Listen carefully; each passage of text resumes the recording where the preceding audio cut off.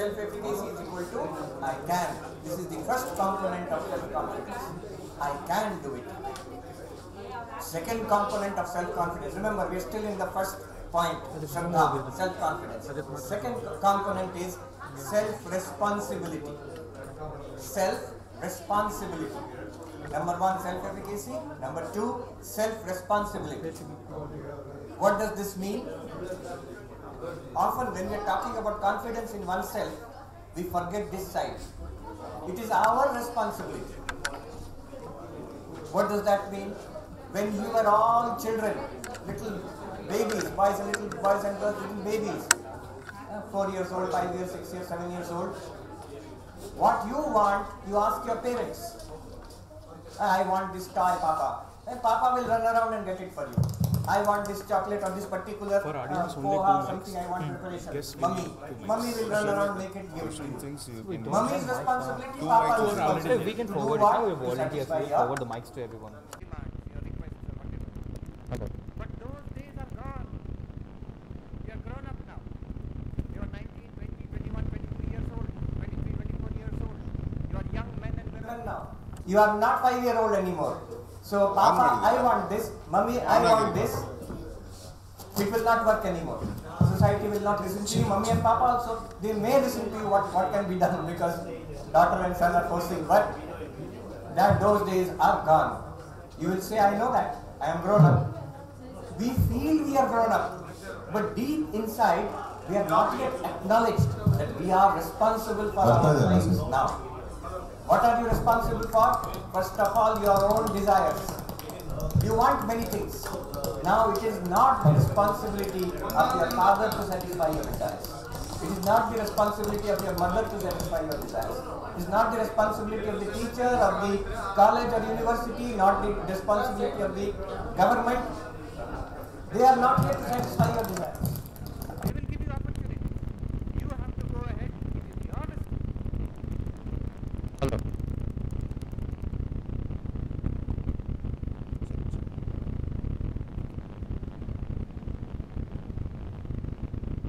opportunities present before you and satisfy your own desires, your own goals.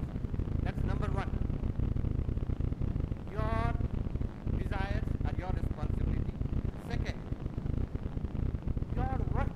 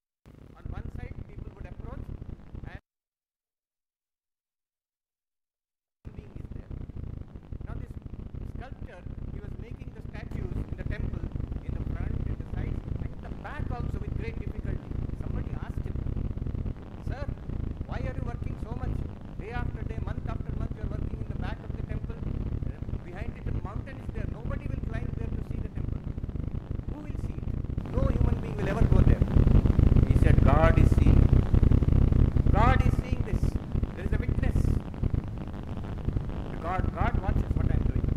So, quality of your work, you are responsible for it. Third, so number one, you're responsible for satisfying your desires. Number two, you're responsible for the quality of your work. Third, you are responsible for your communication.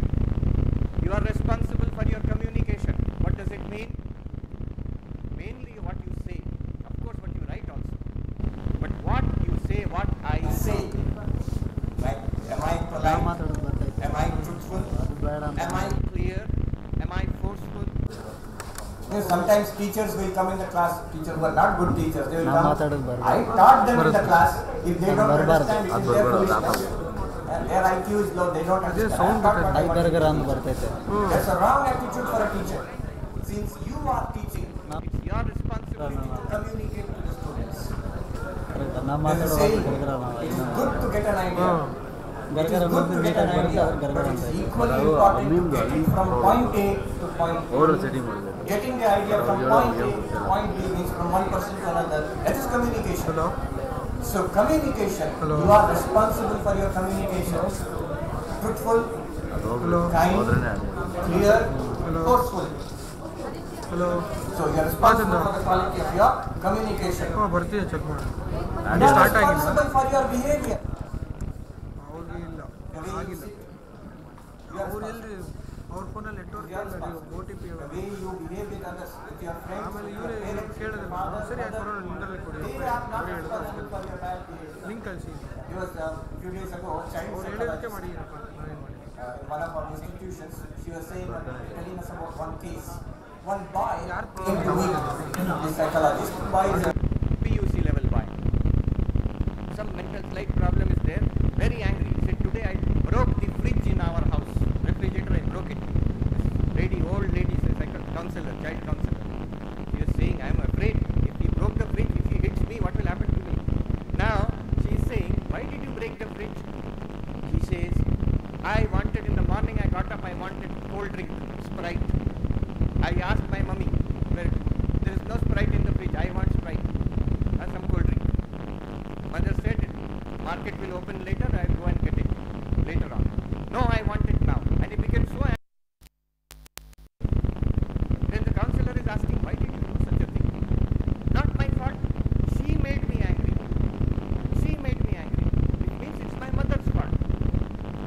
No, it is your responsibility. Your behavior is your responsibility. That's another point, self-responsibility. Your behavior is your responsibility. That's number 4. Number 5, extremely important. Your time. Write down, my time is my responsibility. How you spend your time is your responsibility. Why is this important?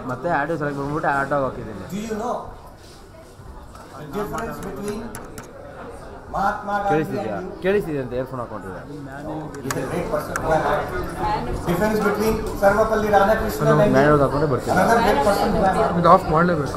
ಇಲ್ಲ Albert Einstein, Swami Vivekananda and you. Yeah, very great difference. ಹಾಕೊಂಡ್ರೆ ಆಡಿಯನ್ನು ನಮ್ಮ You ವಯಸ್ಸು know what ಕೇಳಿಸಿದೆ. difference this is due to? This difference which we are aware of. ಆಡಿಯನ್ನು INT ಹಾಕೊಂಡ್ರೆ ನಮ್ಮ One ವಯಸ್ಸು of the ಕೇಳಿಸಿದೆ. main reasons for this difference between great persons and ordinary persons is this. They have got something which you have also got. One common thing. What do they have? ಬರ್ತಿದೆ. Swami Vivekananda, Radhakrishnan, Albert Einstein, everybody. All the great people today also. In business, in politics, in science, in religion. All of them. And you. You have got the same 24 hours that they have got. How many hours in a day did Swami Vivekananda have? 24. How many hours in a day did Einstein have? 24. How many hours in a day did Radhakrishnan have? 24. How many hours in a day do you have? You don't know. 24. What is the difference? The difference is what you or I do with these 24 hours and what they did with those 24 hours. This is the difference. Time management is a very big subject. It's a very big subject, requires a special, different lecture. But remember this much only. My time, write down. My time is my responsibility. He wasted my time, she wasted my time, college wasted my time, friends wasted my time, internet wasted my time. You cannot say that. It is your responsibility.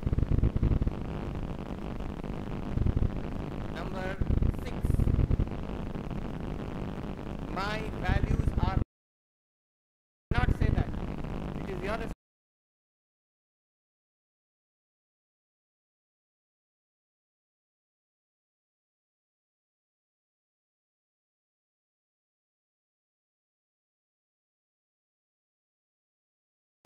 nobody else. Not your parents, not society, nobody else. So write down, my values are my responsibility. If I ever tell the truth, I was forced. If I ever tell the untruth, do not say I was forced to tell the untruth. I told an untruth, it is my fault, my responsibility. If I told the truth under difficult circumstances, it is your credit.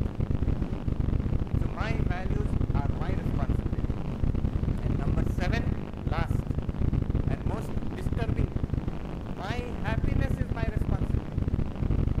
My ಇದು happiness is my exact sound ಅವ್ರಿಗೆ responsibility. ಅರ್ಥ ಇಲ್ಲ, ಅವ್ರಿಗೂ ಅರ್ಥ ಗೊತ್ತಿಲ್ಲ sound. Nobody can make you unhappy unless you agree to it.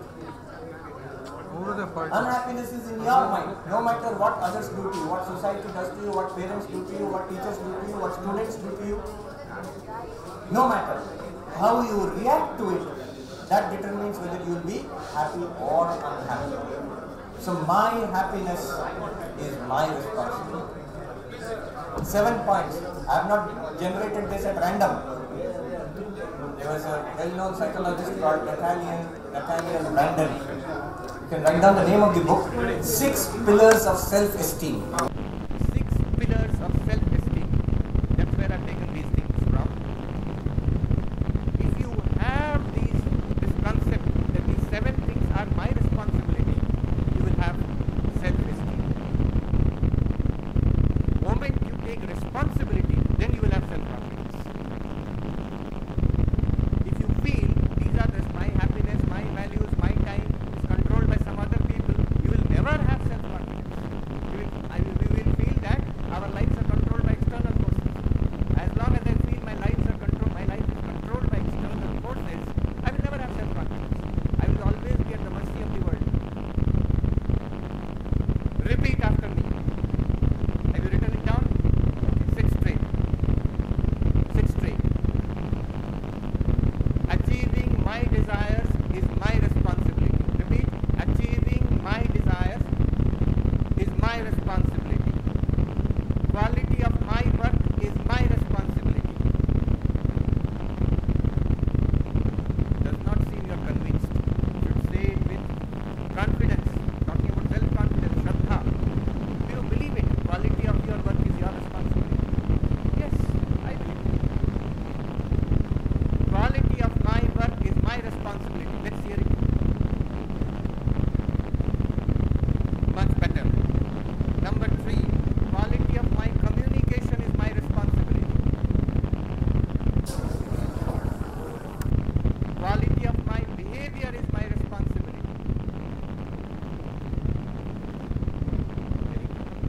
My time is my responsibility. My values are my responsibility. My happiness is my responsibility. Happiness is my responsibility. My responsibility. Correct.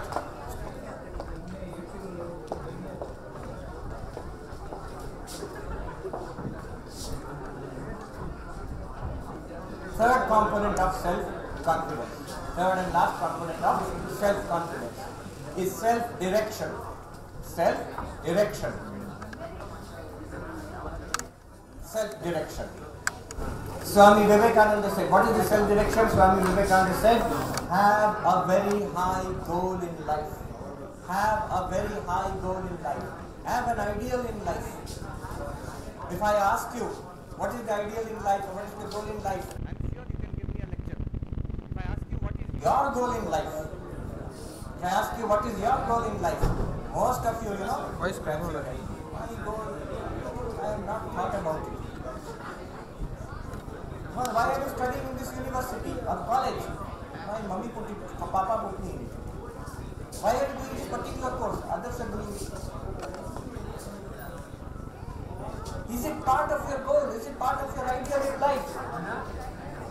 You know how strange it is when you leave from here and go back to your house, which bus you will take, by which route you will go. If you get into a rickshaw or an auto, you will tell that auto wala that you take me by this route, I want to go there. Will you ever say by getting on the auto, if he asks you, sir or madam, where do you want to go? Will you ever say, just go on as it is going, you will go on? You will never say that. But when you get into your life, you never ask, where am I going? Why am I doing this? If you do not have a goal in life, if you do not have an ideal in life, you have no right to say after 20 or 40 years,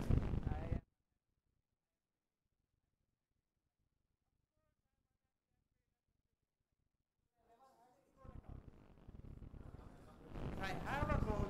If I try for that goal, then I have a right to say that I succeeded or I did not succeed. But if I have no goal at all, if I have never consciously worked towards any ideal, then what right do I have to say that I have become frustrated? I did not try. So, having a goal, an ideal in life. If you have an ideal in life, does it mean you will be perfect? No. Swami Vivekananda said, a man with an ideal may make 1,000 mistakes. He may make 1,000 mistakes. But a man without an ideal will make 50,000 mistakes. If you have no ideal in life, drifting in life, you will make mistakes. So, having an ideal in life is extremely important. What will be your ideal in life? Swami Vivekananda again tells us here, follow your own highest ideal. Follow your own, number one, own. It should be your ideal. And highest. Own ideal means you listen to all the lectures. Swamiji's and the great professors will come and give you lectures here. You read books, you watch on TV, so many things. You listen to people. You should have an open mind. We will take in all things from the society and then ask ourselves, what pulls me? What do I like? That is my idea. And then you will say, I like many things. I like that film star also, I like Swami Vivekananda also, I like Abdul Kalam also. So which one is my ideal? All these things I like. Then Swamiji says, your own highest ideal. Your own Viveka, your own conscience will tell me that this film star is good, no doubt. But being like that great person, like Mahatma Gandhi or like Vivekananda, this is higher. I like this, I like that also. That is the higher idea. Let me do that. Swami Vivekananda said, your own highest idea. Follow your own highest idea. Still difficult, I know. One person told me, very intelligent, he has done a great work. I'll tell you about it a little later. One person I know. One student asked him, you have done this great work for society in your life. How did you choose this role? And you know what he said? It struck me, very interesting. In practical, you can try it yourself. When you're deciding the goal of your life, you can try it. He said, I was not sure what I want to do. He runs an orphanage for 800 children. He said, at first I was not sure what I wanted to do. But what did I do? I made a list of what I did not want to do. I made a list of what I did not want to become. That's very practical. If you ask yourself, like this profession, do I like it? I don't like it because I don't want this profession. This type of person, do I want to be this type of person? No. Cross out that word. So what I don't want to do, you can make a list. What work I don't want to do, what type of person I don't want to be. So what I don't want, if you make a list, it will be easier to decide what I want. You get the idea? Okay. So that is the third component of self-confidence. It is called self-direction, having a goal in life. So this was all discussion of the first point itself. So Swamiji, what is the first point? I forgot. What is the first point? Can you tell me? Self-confidence, right? Self-confidence, Shraddha. That's number one. Now we move on to the second point. The second point is 3H. Write down 3 and H, English H. 3H dash head, heart and hand. Head, heart and hand. 3H. Head, heart and hand. something great, you have self-confidence, you have a goal in life, then you must develop yourself. Just as a businessman who wants to start a business, he must acquire capital, he must get funds. Otherwise, he cannot do anything. Similarly, you must all try to develop yourselves. We must all develop ourselves in 3 dimensions: head, heart, and hand. Development of the head means the ability to think, to learn, to remember. These are the abilities of the head. Development of our thinking, development of our mind. Mind training is another big subject. So many books are there. I will not go into it, but remember. For you, for example, development of how you study. All of your students. Let me give you a small example. Development of the head, development of the way we study, that's one area. When we read something, most of the time I've seen students reading same page half an hour looking at it. They ask, what are you reading? I don't know, sir. Mind is elsewhere. It happens. Now, how do you control that? How do you make your reading more effective? Have you heard of this formula, SQ3R? B.Ed students will know about it. Yes. Education will know about it. But you can use it, it's very effective in studying. In any book you are studying, textbook or anything. Write it down. SQ, capital S, capital Q, 3R. R. SQ3R. What is this? How to study. How to read a book. S means S, right? Give a dash. S.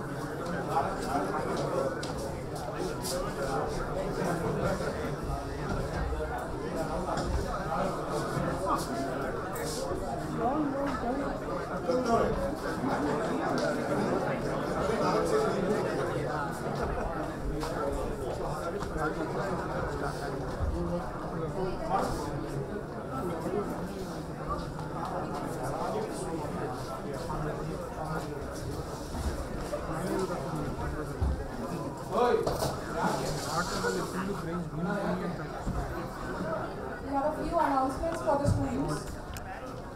The dignitaries will be arriving shortly. Please rise when the guests arrive. Also, you are requested to remain absolute silence throughout the course of the event, because even if some people at the back are talking, your sound carries forward. And everyone is requested to keep their mobile phones in silent mode. We will also have a Q&A session. Student at the back, please sit down.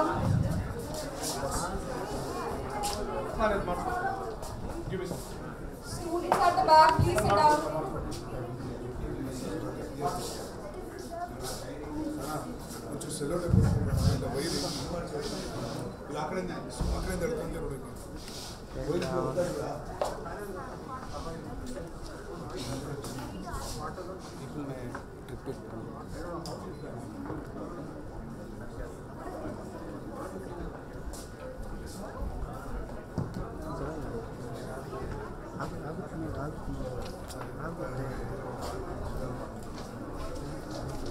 ಬರಲ್ಲ ಅಂತ cable ಈ ಕಡೆಯಿಂದ ಹಾಕಿ ನಾನು ಆವಾಗಲೇ ಅದಕ್ಕೆ ಆಗುತ್ತೆ ನೋಡೋಣ ಫಸ್ಟಿಂದ ಬರುತ್ತೆ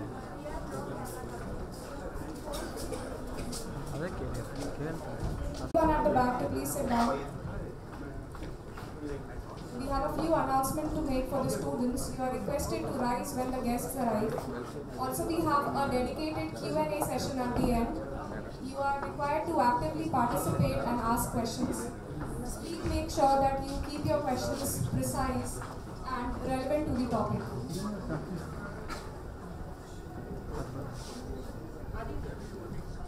ಮೈಕಲ್ಲಿ ಮಾತಾಡಬೇಕು.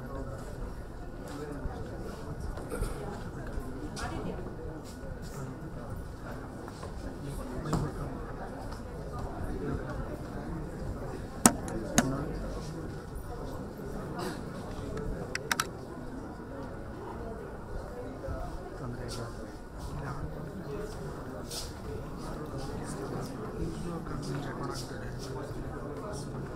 ಹಾಕೋ ಸೌಂಡ್ ಮಾಡ್ತೀನಿ.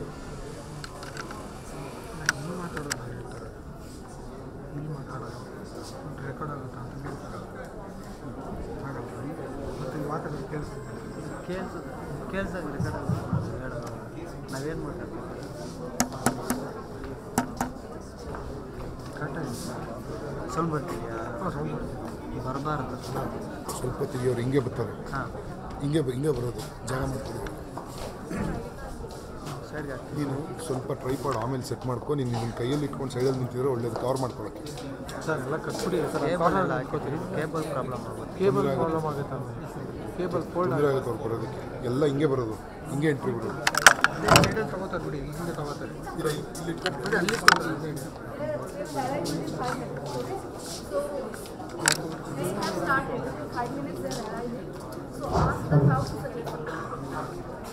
ಆಡಿಯನ್ಸ್ ಒಂದು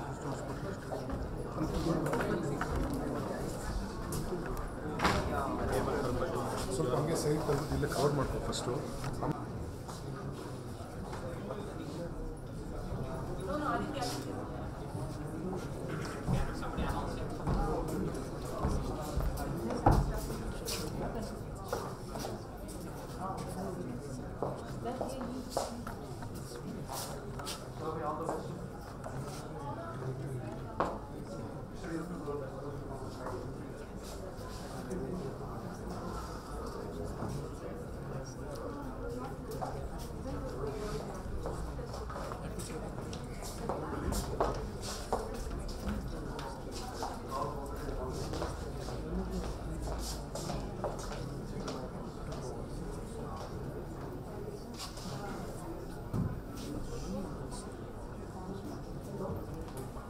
Hello.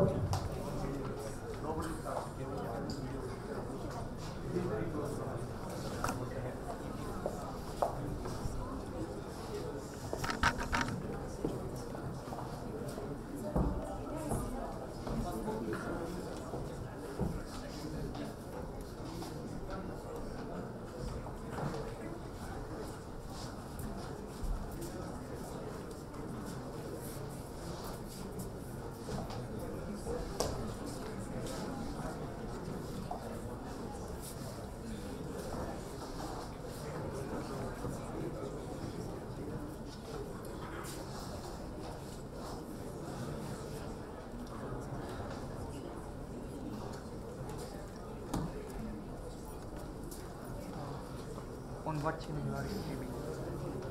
कौन से चैनल पे स्ट्रीम हो रहा है? क्या नाम क्या है? वो पूछ रहे हैं सभी गेस्ट, वो देखना चाहते हैं.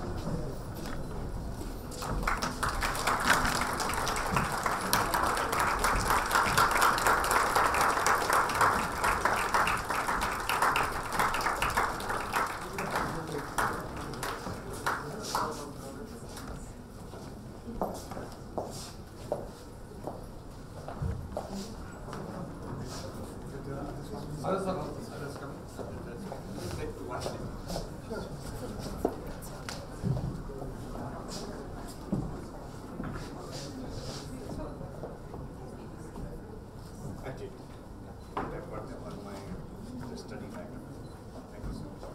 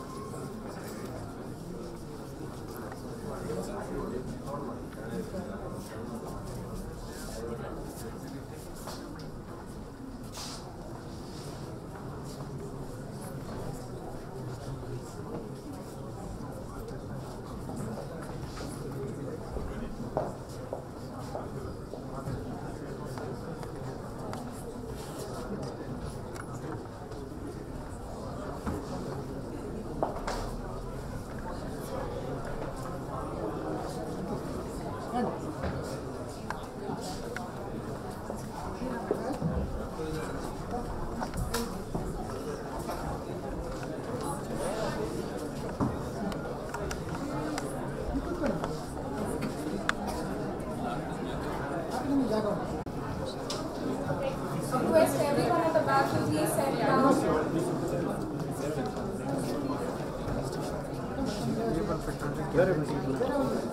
ಕೇಬಲ್ ಏನು ಕಟ್ಟಾಗಲ್ಲ ಬಿಡು.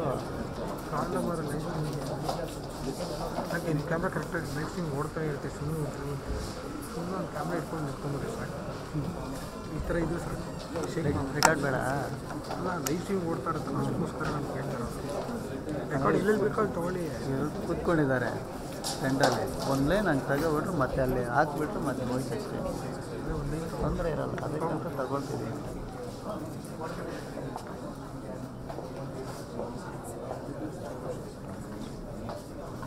We are going to begin the program in a minute, so I request everyone to please sit down. People standing at the back, please sit down. ನಾನು ಅಲ್ಲಿ ಹಾಕ್ಕೊಳ್ತೀನಿ, ಜಾಗ ಇರೋದು.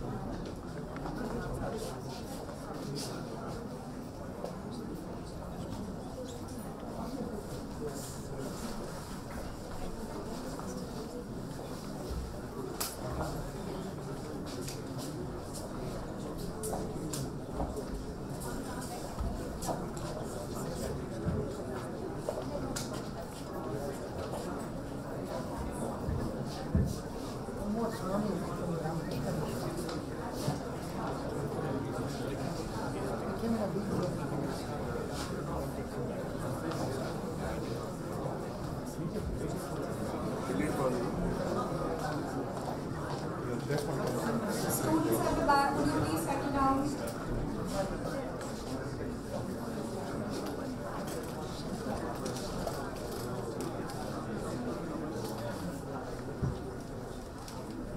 ಇಲ್ಲಿ ಸೈಡ್ ಹಾಕ್ಕೊಳ್ಳಿ, ಇಬ್ರಿಗೂ ಹಾಕ್ಕೊಳ್ಳಿ. Your greatest awakening comes when you are aware about your infinite nature.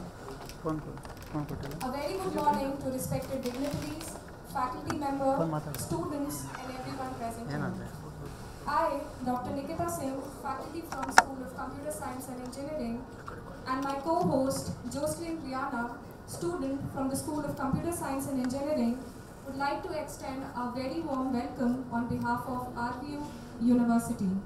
We are gathered here today to attend the discourse by Swami Sarvapriyanandaji Maharaj, Head of Vedanta Society, New York. Now I request all dignitaries to please grace the dais with their presence.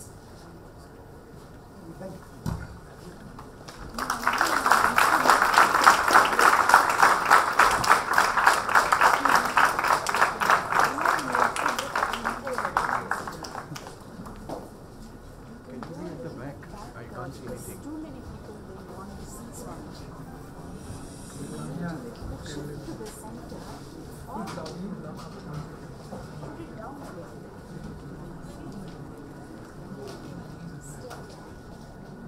I would like to call my friend Spandana to invoke the blessings of the Lord.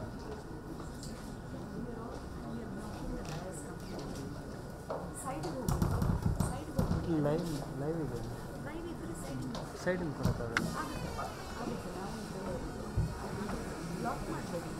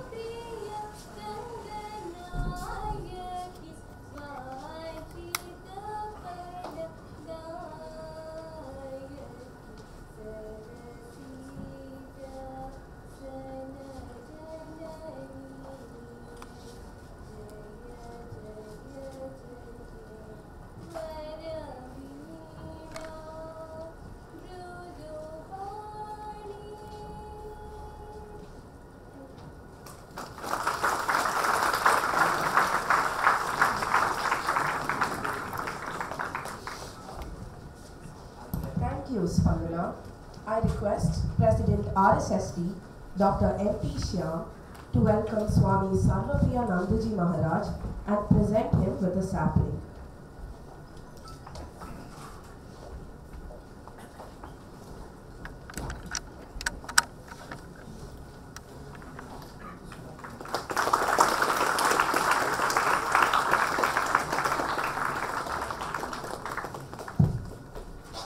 Now I request Vice President RSSD Dr. Vinod Hayagrave to welcome Swami Nityasthanandaji Maharaj and present him with a sapling.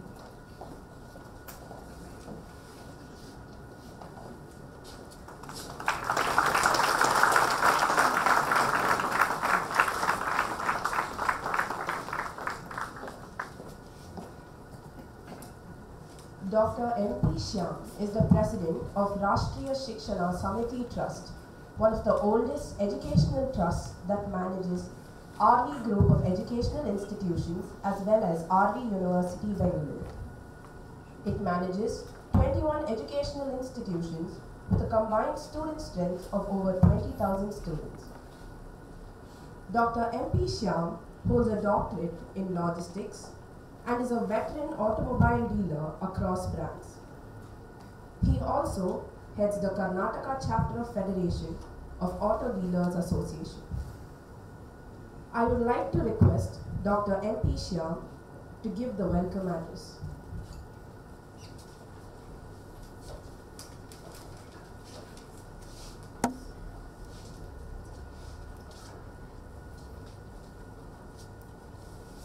Head of the Vedanta Society of New York, Swami Sarvapriyanandaji Maharaj,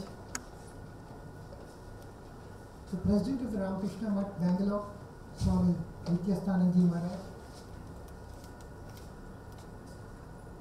other Swamis of the Ramakrishna Mission who are here today. I thank all of you for gracing this occasion.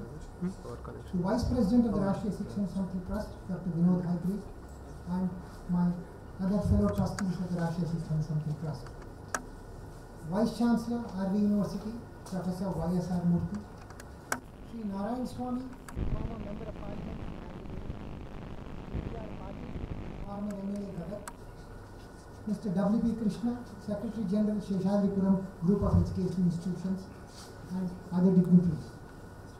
Principal RVC, Dr. K.N. Subramanian, and other heads of RV educational institutions, deans, faculty members, administrative staff, and my dear students and media representatives. Good morning. It's a great honor and a privilege to welcome Swami Sarvapriyananji and Swami Nityasthanandaji and the other monks of the Ramakrishna Mission on behalf of everyone present here. I also wish to extend a warm welcome to everyone here.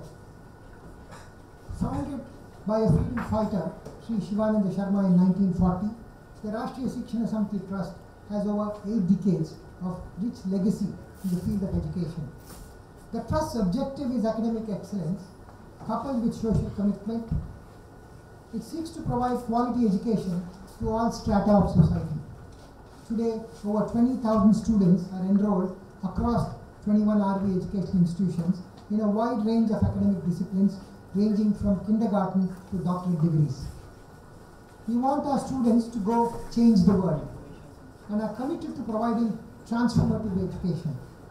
So far, we have graduated more than 4 lakh students, many of whom are doing extremely well in the government, corporate sector, top tech giants in the US, and other walks of life.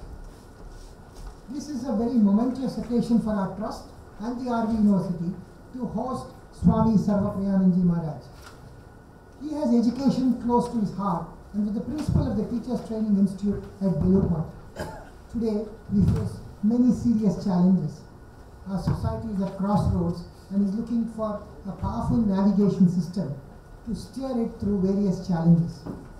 There is a need to channelize the most powerful young minds of our country through value education. Swamiji, we are delighted and blessed to have you with us today, and we are looking forward to your address on a very important topic of value-oriented education. Your talks and lectures have inspired millions of people across the youth across the world. The President Ramakrishna Mutt, Swami Nityasthanandaji Maharaj, has 5 decades of rich association with the Ramakrishna Mutt and Mission in various capacities. He is a great scholar and has authored many books in Kannada. He has translated several books from English to Kannada. The Great Master, complete works of Swami Vivekananda, Divya Smriti, Swami Nityasthanandaji Maharaj. It's a great pleasure and honor to have you at the RV University.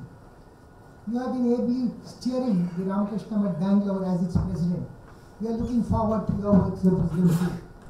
The Rashtriya Shikshana Samiti Trust and all its educational institutions feel blessed by your visit. You are a great source of inspiration to all of us. With humble pranams.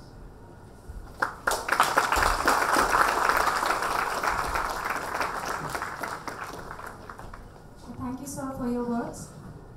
Where there is light, darkness cannot be. Where knowledge has come, ignorance must quit. With this thought, we would now like to request all the dignitaries to please come forward to light the lamp.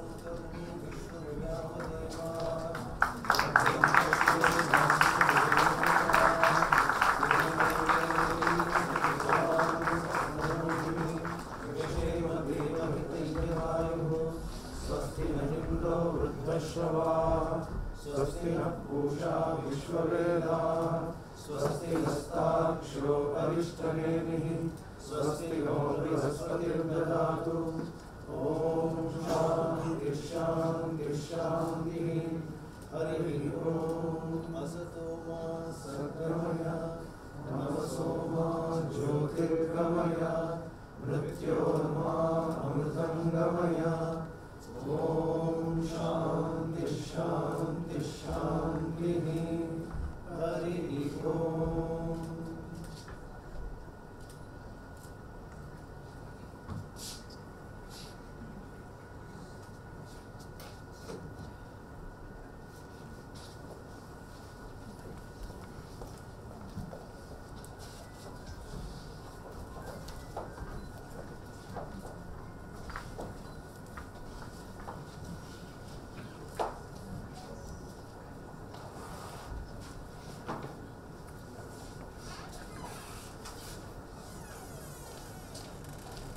Swami Nityastanandaji is the president of Ramakrishna Math, Bangalore. He is well versed in Indian philosophic thought and is a highly admired monk in the Ramakrishna order. Swami Nityastanandaji joined the Ramakrishna order in the year 1972 at the Ramakrishna Ashrama, Mysuru. Swami Nityastanandaji had Sannyasa Diksha in the year 1982. Before taking charge of the Bangalore branch, he served Mysuru Ashrama as president, as Acharya in the training center Belur Math, and as secretary of Ramakrishna Mission, Davanagere. I request Swami Nityastanandaji to address the gathering.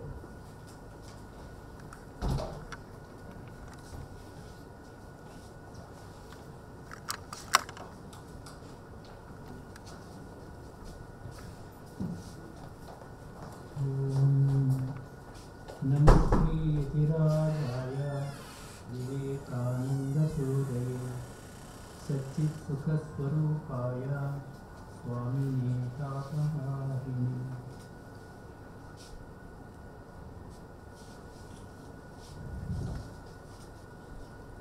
Revered Atmanandaji Maharaj, my dear Swami Sarvapriyanandaji Maharaj, and other Buddha monks, and the faculty members of the prestigious Harvard University, and students, and other associated members of the institution.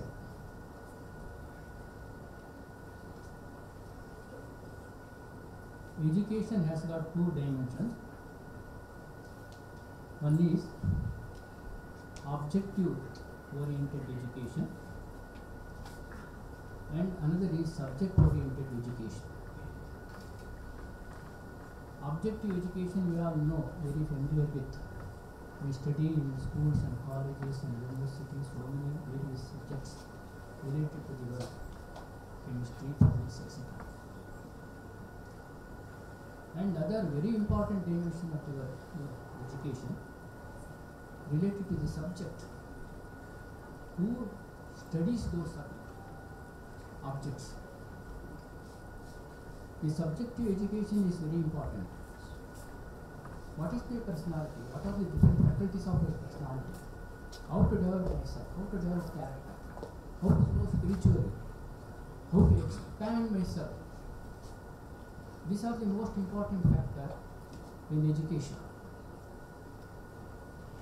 That is why this value education is more important. Value oriented education is very important for the development of the personality. Unless the personality is developed, the character is developed, the knowledge we acquire in the universities and colleges and education institutions, etc., will not be able to lead it properly. As Swami Vivekananda says, knowledge is power. You must know how to handle the power. With a very sharp instrument is given to a most uncultured, characterless person, irresponsible person, what happens? He will use it for destructive purposes.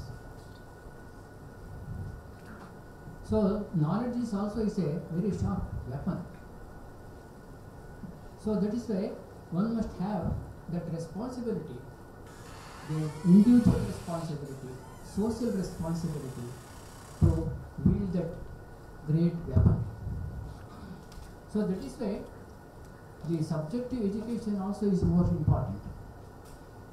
According to the psychology, there are two things existences are there. One is having mode of existence and being mode of existence.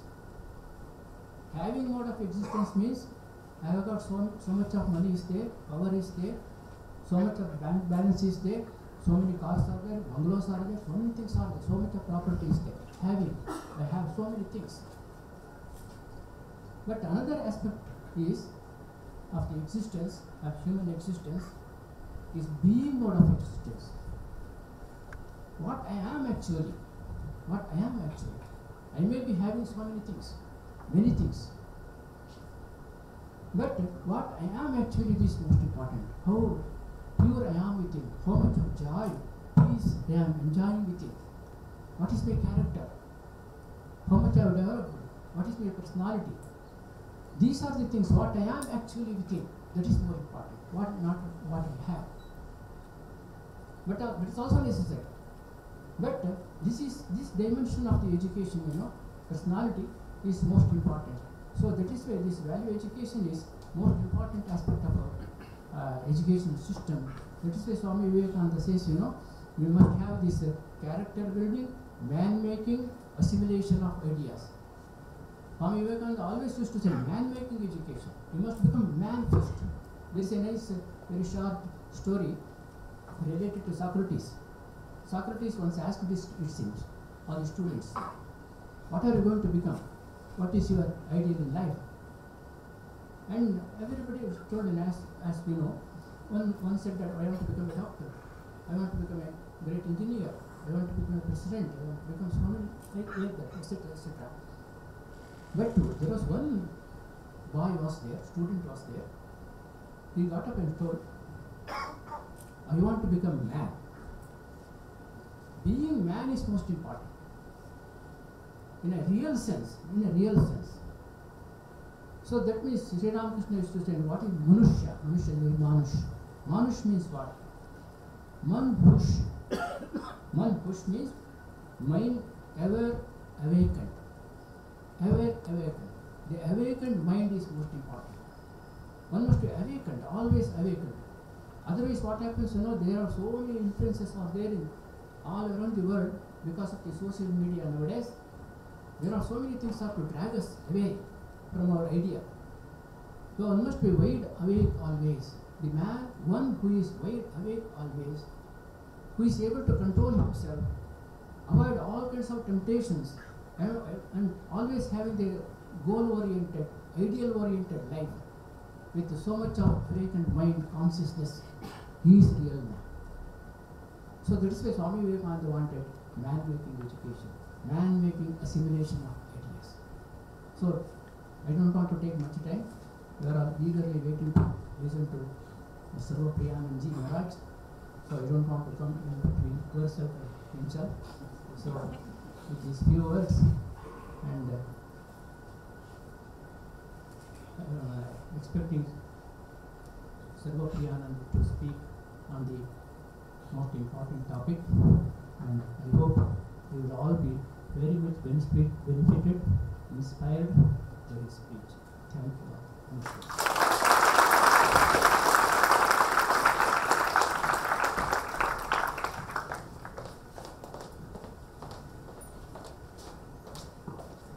Thank you, Swami Nityanandaji Maharaj, for your inspiring address and words of wisdom. Swami Sarvapriyanandaji Maharaj, monk of Ramakrishna Order, is currently serving as the head of Vedanta Society of New York, USA. He is a highly acclaimed teacher and a preacher of Vedantic wisdom. His lucid exposition of the scriptures has been well received by scholars, students, and seekers from all over the world. He joined the Ramakrishna Mutt in 1994 and received sannyasa in 2004. He has served as an acharya of the Monastic Probationer Center at Belur Mutt in different educational institutes of Ramakrishna Mission in India and as the Assistant Minister of the Vedanta Society of Southern California. He was an inaugural fellow at the Harvard Divinity School in the year 2019 and 2020. Swami Sarvapriyanandaji Maharaj has been a speaker on various prestigious forums such as TEDx, SAMD, Google Talks, and has been invited to speak at several universities across the world. He has played a prominent role in organizing and participating in various interfaith panels and seminars, including speaking at the World Parliament of Religions in Toronto and at the United Nations headquarters in New York. I now request Swami Sarvapriyanandaji Maharaj to please address the gathering.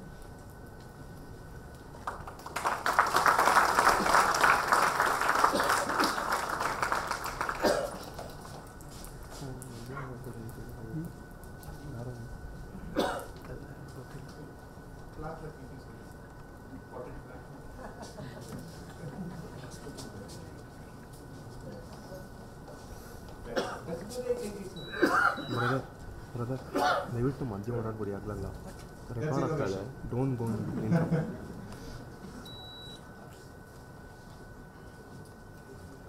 ಓಂ असतो मा सद्गमय तमसो मा ज्योतिर्गमय मृत्युर्मा अमृतं गमय ॐ शान्ति शान्ति शान्तिः.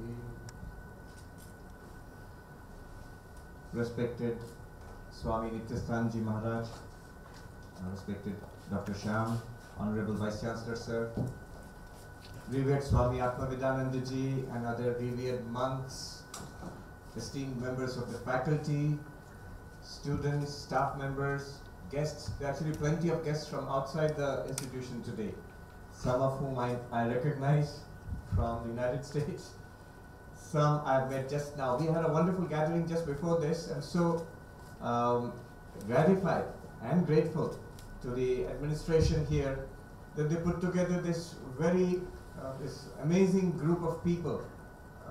We just met talking about the future of RD University, people from within the faculty and distinguished members of the wider society. One thing which struck me was that there is this tremendous development, energy, ambition in India today. And you get to see that especially in a place like Bangalore.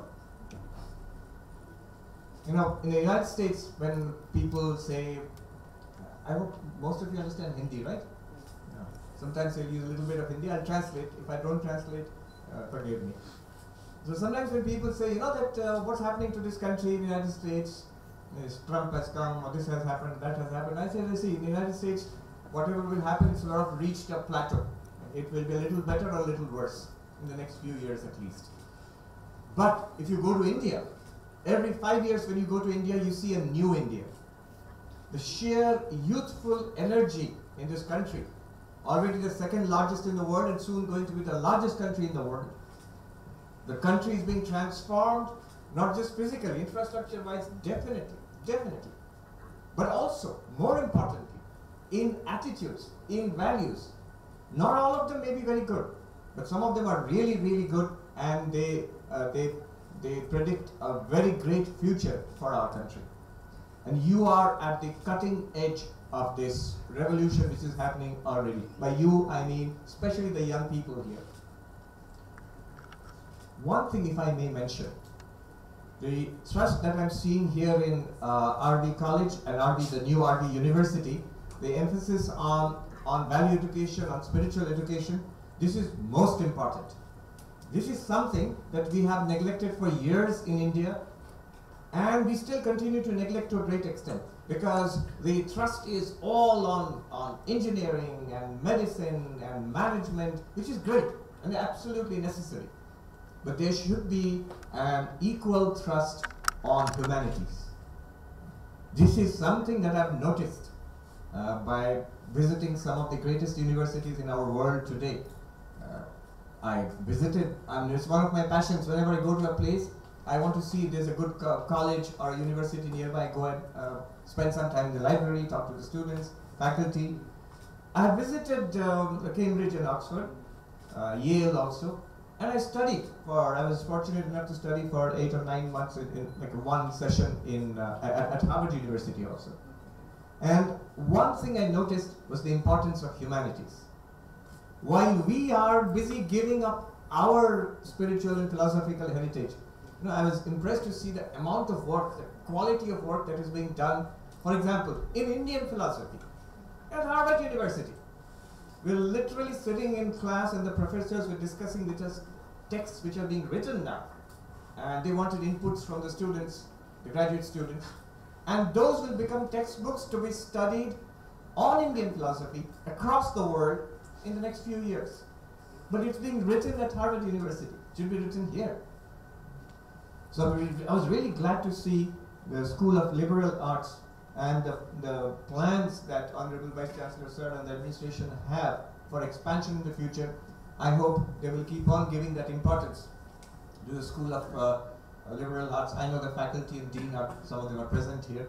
The importance is enormous, especially in the years ahead. There is no doubt that India already has a great place in engineering, especially in computer science, computer engineering, the IT world. But in the years ahead, we will see that will become a crucial area of importance. I just want to mention that the Ramakrishna Mutt here in Bangalore, you have a great resource here. All these learned and saintly Swamijis here. So, like they have a proposal for a study circle involving faculty and students. And I'm sure the administration will look favorably upon this proposal. It would be great if you have these study circles in your RV College of Engineering and other schools in the RV University in the years ahead. One interesting little bit of insight I can share with you is that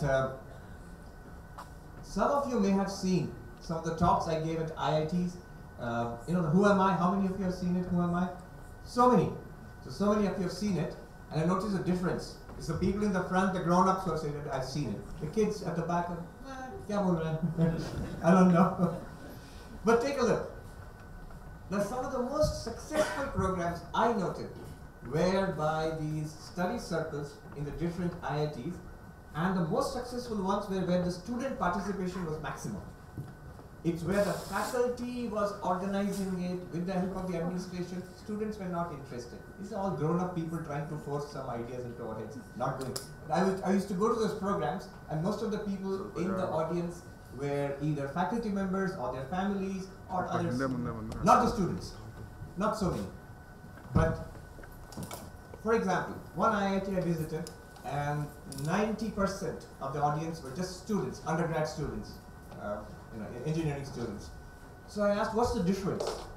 This is some kind of learning or best practice we can learn from them. They said that, okay, the press is here.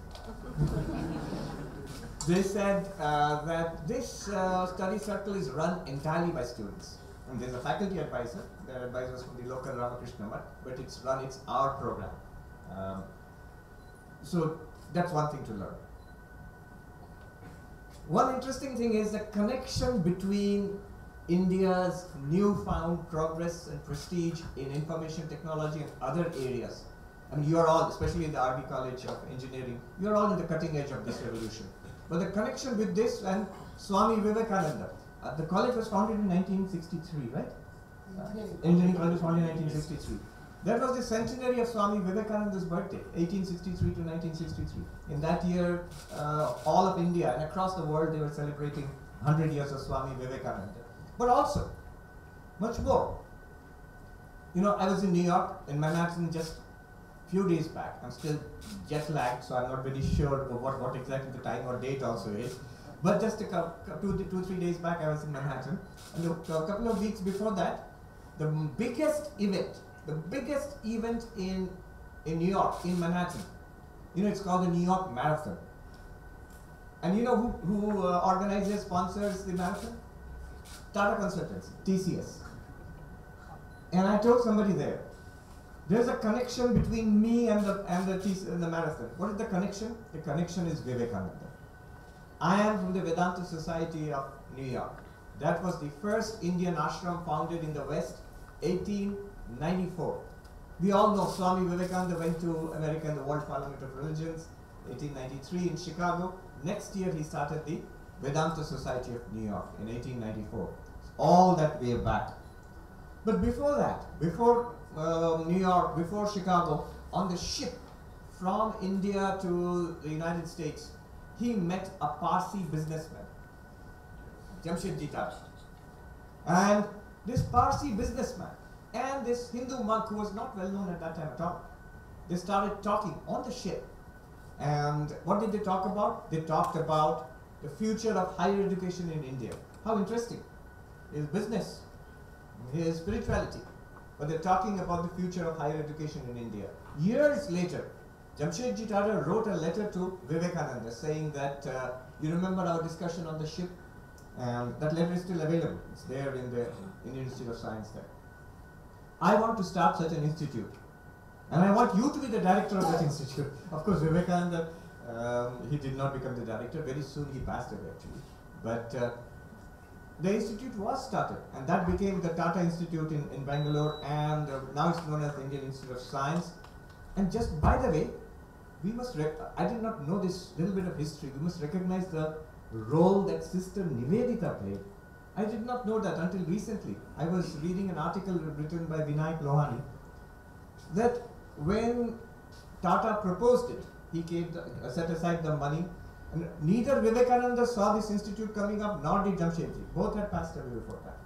When they proposed it, the British government said no. Science is not for natives. So higher education science is not for Indians, not for natives. Sister Nivedita fought for years and years with the British government on our behalf, and got the institute started a few years later, the Tata Institute. Now why I'm saying that is, from that institute, so many people were trained, and they went out and started institutes like this, the engineering college, the IITs and others, and all these colleges produced you, the cutting edge of the IT revolution in the world today. So the TCS is also a product ultimately of that talk which Jamshedji and Swami Vivekananda had on a ship in 1893, going across the Pacific Ocean from the old world to the new world. That is the importance of being rooted in your own heritage and combining it with the modern. I know today there are people who have come here. I just met some of them, faculty members, professors of philosophy, people who are doing PhD in Advaita Vedanta, professors who are interested in Advaita, in Nyaya. And I know that you are probably, and many others I know, but I just met some of you. You're interested in a talk on Vedanta, Advaita Vedanta. I'm afraid I'm going to disappoint you a little bit. I'll come to the topic a little later, in a couple of minutes. But I just wanted to say that there's often a feeling, and often we express it. Is it an ancient philosophy, our Vedanta, our Sankhya, our Nyaya? Is it outdated? What's the point of studying it now? Now we have all these latest subjects to study, and they are more lucrative. Money is there. And the point is, it is a little outdated, and the fault is because we did not cultivate it. See, for a period of 200, 300, 400 years under colonial rule, I mean, if you just look at all the children of the great Pandits and all, they all went into secular education. So maybe father or grandfather was a great Sanskrit scholar, Mahamohopadhyaya. Grandson is a doctor or engineer. And that happened. It was natural, it's sort of understandable. But we did not cultivate it. We did not develop it. And that's why one today feels like maybe it's a little backdated, it's a little obsolete. You know, at one time, Navya Nyaya, the school of logic, it was the most sophisticated, so Vivekananda says, the most sophisticated system of logic in the whole world. Aristotelian logic is nowhere close to it. Until the development of modern mathematical logic, Navya Nyaya logic was the most sophisticated, highly developed system of logic in the entire world. Today we talk about late 19th, early 20th century and on. Now we're talking about multi-valued logics which have applications, I think, in science, in computer science especially. The Jaina philosophers were talking about multi-valued logic more than 2000 years ago. Anekantavad, the Syadvad, 7 valued logics at that time. So this kind of heritage we have, and we need to develop it. See, this, I cannot emphasize it more. With all my, whatever little experience I have in the East and the West, especially talking to some of the most brilliant minds, students and faculty members in the West also, there is no substitute for standing on one's own feet. There is no substitute for one's own spiritual heritage, especially for a country like India, where you have the richest heritage. At least I know in spirituality and philosophy, the richest heritage in the whole world. I can say it with full confidence. There's nothing that in the world that matches what we have got here in this country. And we need to preserve it, we need to cultivate it, and we need to also update it, which is something that the School of Liberal Arts and others, other such institutes, they can do that. I mean, every top university in the West, Harvard I saw, in New York where I am, next door is Columbia, And there are so many other, Yale is there. All of these Ivy League institutes and many other institutes there, universities, schools, they have divinity schools. Harvard University, the oldest part of Harvard University is the divinity school. Religion, philosophy, spirituality, they are cultivated. Study it academically. You don't have to be preach but study it, develop it. That's at the core of a civilization. You know, one of the most spiritual things I ever heard was not from a Vedanta text, not from a philosophy teacher. It was from Apple computer, not the fruit. You say, what is so spiritual about Apple? I heard this 2-3 minute talk, 2 or 3 minutes only, from I think one of the managers, somebody who's talking about the philosophy at Apple computers. He just drew these 3 circles. I'll just tell you what I heard, and you will see why it's so important.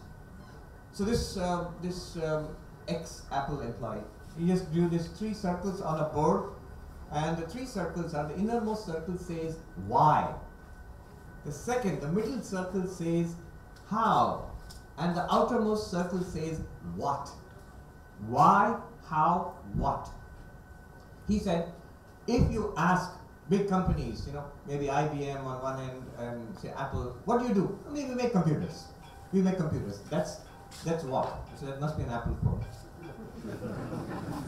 Or Android phone. And interrupting, because we're talking about Apple, so Android is interrupting. So, what? We make computers. And there's nothing else beyond that. But he says in Apple, we don't do it that way. I like this idea so much. He says, first we start from why. Why at all should we do anything? What is the point of it all? What is the ultimate purpose of it all? So why? Why are we doing something? And he says in Apple, particularly for Apple, they say that we have this idea of, elegance, excellence. That's the core value. How do we do it? We do it through our products, our processes, our companies. Everywhere it should reflect this inner value of elegance, minimalism, efficiency. So that should be reflected in everything that Apple does. Not only computers, not only phones, but everything in our buildings, in our company, in our policies. And then what do you do? Actually, what do you do? Oh, we make computers, we make phones, we make this and that. So whatever product that Apple makes reflects that original why. Now the whole point of this thing was we should do that for our own lives also. Otherwise, if I just say, what are you doing? Engineering. Why? I don't know. If I don't know why I am doing something, ultimately I am setting myself up for disappointment and unhappiness. So start with a why. It's an inner personal exercise. Just exercise within oneself, just sit and think for yourself, why am I doing something? The reason, this why is so important. One thing I can tell you, that the people sitting here in the front row, Swamiji, even the person who is a newcomer to a monastic organization, and I'm not just saying our ashram or Ramakrishna, anybody who takes up some kind of idealistic life, one thing they know the answer to why. That's why you have taken that step. So since they start with why, there's a much greater chance of inner fulfillment, peace, of being a blessing to yourself and blessing to others in society. Start with the why. I found it personally very profound and useful in my life. Okay. In the next few minutes, I'll just speak of one thing, one takeaway from today's entire talk which I'm going to speak to you about. If there's one word you need to take away, it would be this word, strength. I was just thinking, what is the one thing needful in our education systems? It is this teaching of strength. And this is what Swami Vivekananda taught. Swami Vivekananda said, the essence of religion for me is strength. If a religion does not infuse strength into our heart, it is not religion for me. Well, be it, he said, I'm quoting from Vivekananda, be it the Upanishads or the Bhagavad Gita or the Bhagavatam. If it does not give me strength, it is not religion for me. He says strength is the one thing needed. It's the one medicine needed when the poor are oppressed by the rich, when the ignorant are oppressed, tyrannized over and oppressed by the learned. When he says when sinners are tyrannized over by other sinners, the medicine, the one thing they need is strength. Unfortunately, education does not feel, all over the world, education does not feel that these are things that have to be taught in the class. The art of living. And what we will do, the technical side of it, physics, chemistry, language, engineering, that we are willing to teach. And bigger institutes are coming up. But very soon, we come to this realization, unless we teach this inner art of how to live life, the whole of it, it becomes a kind of a waste. It does not really help. It just increases unhappiness in society. I was just talking with Swamiji on the way here in the car that 2 or 3 weeks ago I had a very interesting experience. There's a very powerful body in the United States called the APA, American Psychiatric Association. You know, America has this distinguished record of having largest number of psychiatrists in the world. What it says about largest number of psychiatrists in the world and largest number of lawyers in the world, United States. And this is regulated by a very powerful body, APA, American Psychiatric Association. And just by the way, there are 2 APAs. I got confused actually. One is American Psychology Association, another one is American Psychiatric Association, and they hate each other. Both have huge buildings, headquarters in Washington, close to each other. Easy to get confused. Now, the American Psychiatric Association, they sent an invitation. We want a conference of psychiatrists and spiritual leaders. Mostly leaders of different churches in the United States, different denominations. But I was there. From Islam, there was this professor, she's a Pakistani lady. From Hinduism, I was the only sole token representative, and 1 or 2 Jewish representatives were also there. Mostly other leaders from different churches. And what they said was very interesting. They said that we are facing a crisis in mental health in the United States. But then just before that, I had seen a talk on YouTube talking about the mental health crisis in India also. So there is a mental health crisis, and very unfortunately, not only among elderly people, middle-aged people, but young people. Young people are feeling desperate, anxious, stressed out, unhappy, even suicidal. So these psychiatrists, the head, the president told us we are going to have a partnership between spiritual leaders and psychiatrists. I asked them, generally they don't like spirituality. They are completely against all of this. So I said, how come you invited us, spiritual teachers? And they said, look, it's not that we are suddenly have started believing in God and we start teaching religion and spirituality. No, but you cannot argue against the data.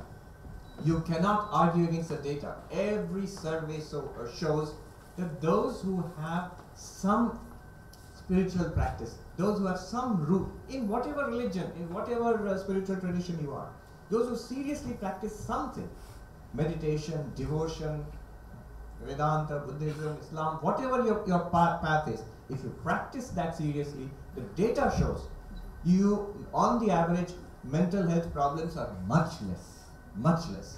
Even if there are mental health problems, the person is able to cope with that much better. So he says, I cannot argue with the data. The president, ex-president of the American Psychiatric Association, after lunch, he said, he saw this dress and he said, you know, I was in a Japanese monastery for 2 or 3 years in my youth, and even till today, every day I meditate. Who is saying this? Very important to see who is saying this. This is a person in charge of the mental health of the nation, of the United States. Now, of all the things that spirituality can teach us, Vedanta can teach us, I think this one word is very important: strength. I remember I once met this monk, young monk, he was sitting there a little depressed, unhappy. I asked him, what's the matter? He said, I want peace. I become a monk, I want peace. And I just thought of Vivekananda, what he would say. Vivekananda would say that don't look for peace, look for strength. If you keep chasing peace in your life, I don't want any trouble, I don't want any hassles, I want peace, you will not find peace, and hassles and troubles will chase you. Vivekananda learned that lesson in Banaras, in the Durga temple there. So he was a wandering monk at that time. and big monkeys are there. But generally monkeys are roaming around that if I go in Manhattan and tell, they will not believe it. How is it possible? There, one group of Americans once came to our monastery in Belur. They were standing there outside the headquarters office there. And suddenly all of them rushed to the wall. Look, gecko, one lizard. That is something very interesting. So this monkey started chasing Vivekananda and he started running away from them. And they were chasing him even more until another old sannyasi was sitting there, said, Samna karo, face the brutes. And then he turned around and stood. The monkeys also sort of stopped and looked, oh, this fellow, he has understood. They all ran away. And this is a great lesson that he learned, and he spoke about it both in India and in the West, that you cannot run away from your problems. Personal problems, relationship problems, you have to face them. Job problems, health problems, society problems. One has to face the brute at some time. One has to take a stand. Strength is necessary. If you want peace of mind, strength is necessary. If you want success in life, overcoming problems, strength is necessary. If you want success in spiritual life, strength is necessary. How does one get strength? Swami Vivekananda says that if matter is powerful, then thought is omnipotent. Never think yourself weak. There are infinite possibilities in this body, mind, and beyond that in the spirit, in the Atman. How much has science found, and this quoting from Vivekananda, has only scratched the surface of the possibilities that lurk within this body and mind in the human frame. And the way to invoke this, Swami Vivekananda says, think well upon every action that you take. Before you work every word, think it out well.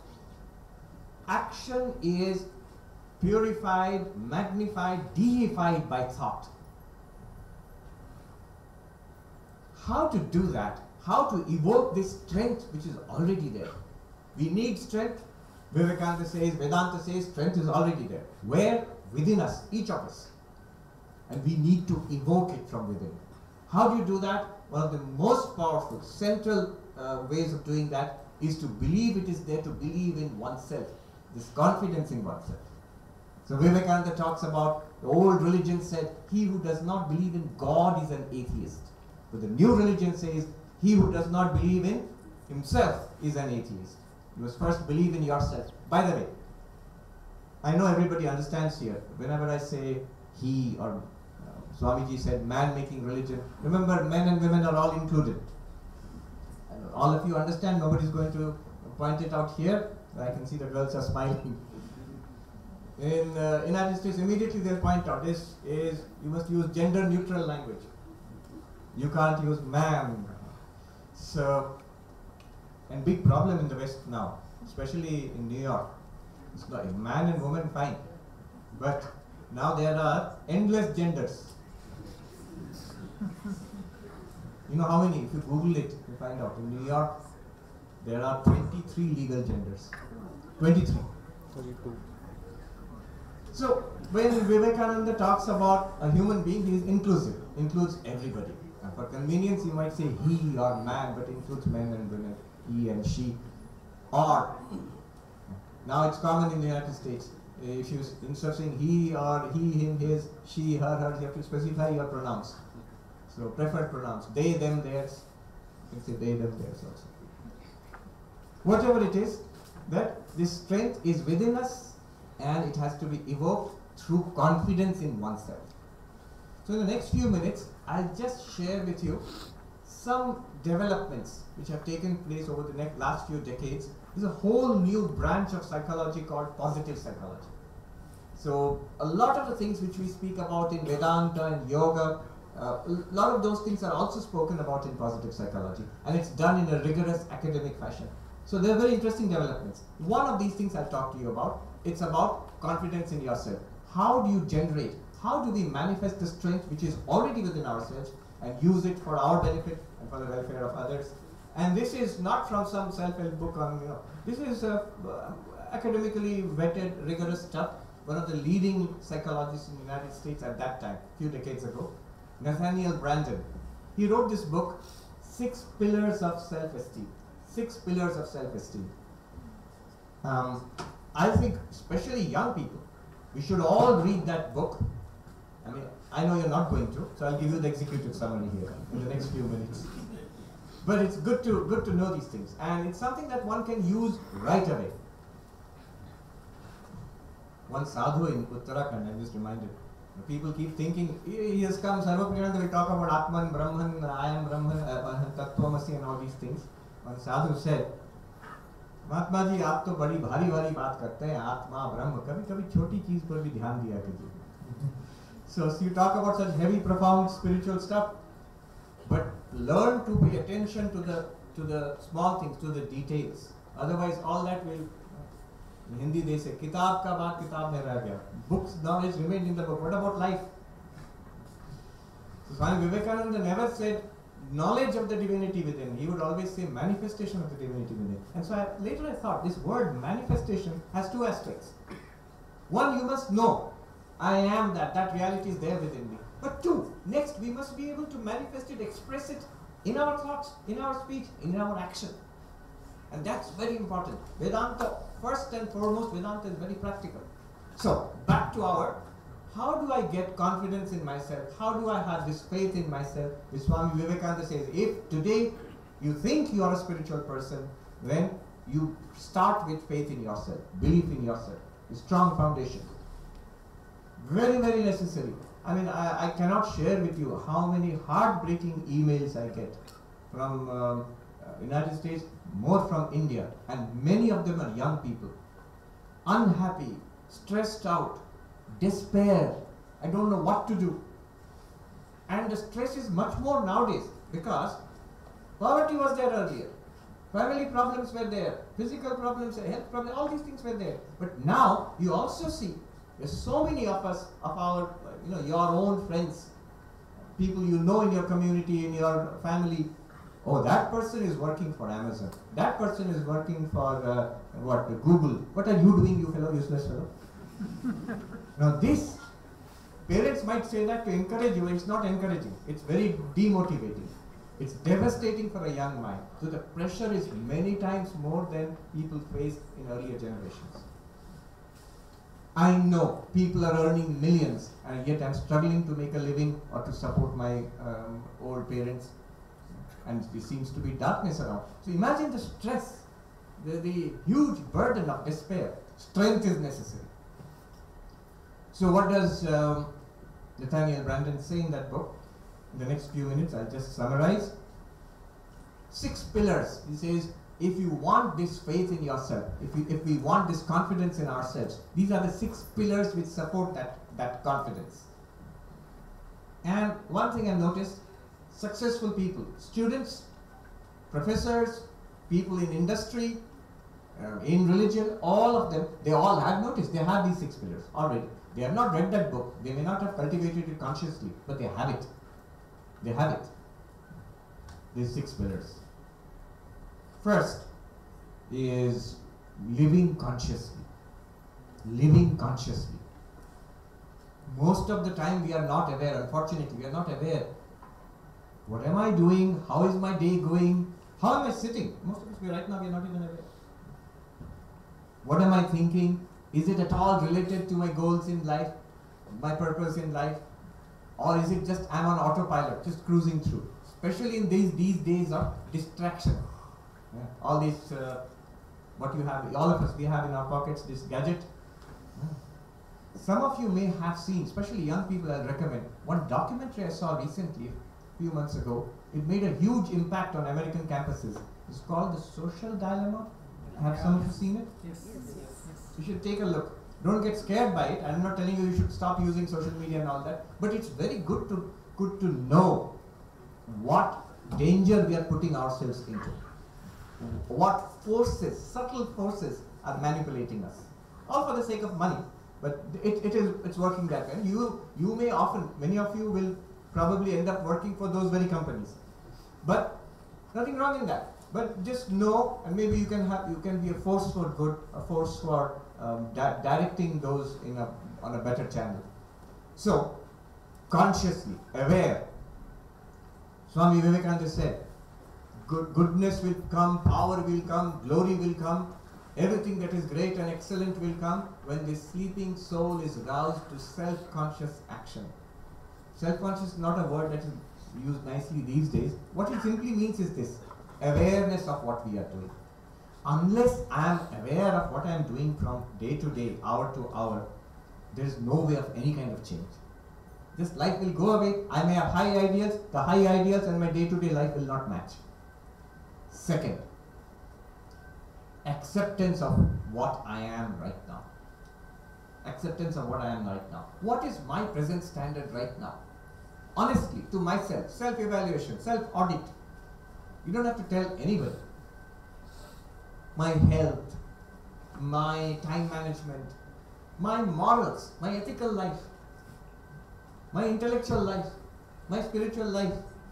What is my standard right now? One sadhu in Uttarakhand, he said very touchingly, he said very simple words. अपनी सच्चाई को स्वीकार कर लेना महात्मा जी बहुत भारी चीज होती है. So, to accept one's own truth, where I am right now, that's a very important thing, a foundation for future greatness. People might say, if I accept, I'm such a miserable, useless fellow, how will I progress at all? No, I must accept. I'm not a miserable fellow, I'm not a useless fellow. Tremendous potential is there, Vivekananda tells me. But I must first accept where I am now, and then only the possibility of change comes. Otherwise, the mind is a self-delusional thing.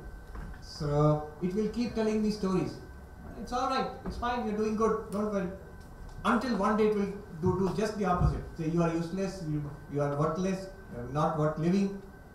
Neither of them are true. The truth about my own life I must accept first. Mentally think about it. So, the third thing to do is take responsibility for it. Take responsibility where I am now, what I will be in future. Primarily it is my responsibility. I'm using words very carefully. Because there is a fashion nowadays, a tendency nowadays to blame everything except oneself. Why are you in this miserable state? My parents.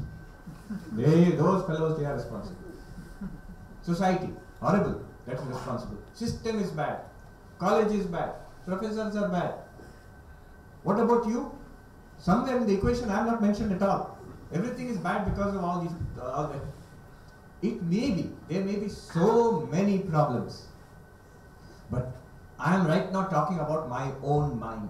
The poet Milton said, the mind in its own place can make a heaven of hell and a hell of heaven. I have seen so many people, kids, with wonderful parents, very rich, prosperous background, getting all the opportunities in life, and ruin their lives, just ruin their lives with their own two hands. Could be drugs, could be this or that, whatever. Turning a heaven into hell, just by the mind. And I have seen even larger number of students, young people, very difficult circumstances, really difficult circumstances. There they are now. Professionally, physically, professionally, academically, they have touched the heights. They have turned a hell into heaven.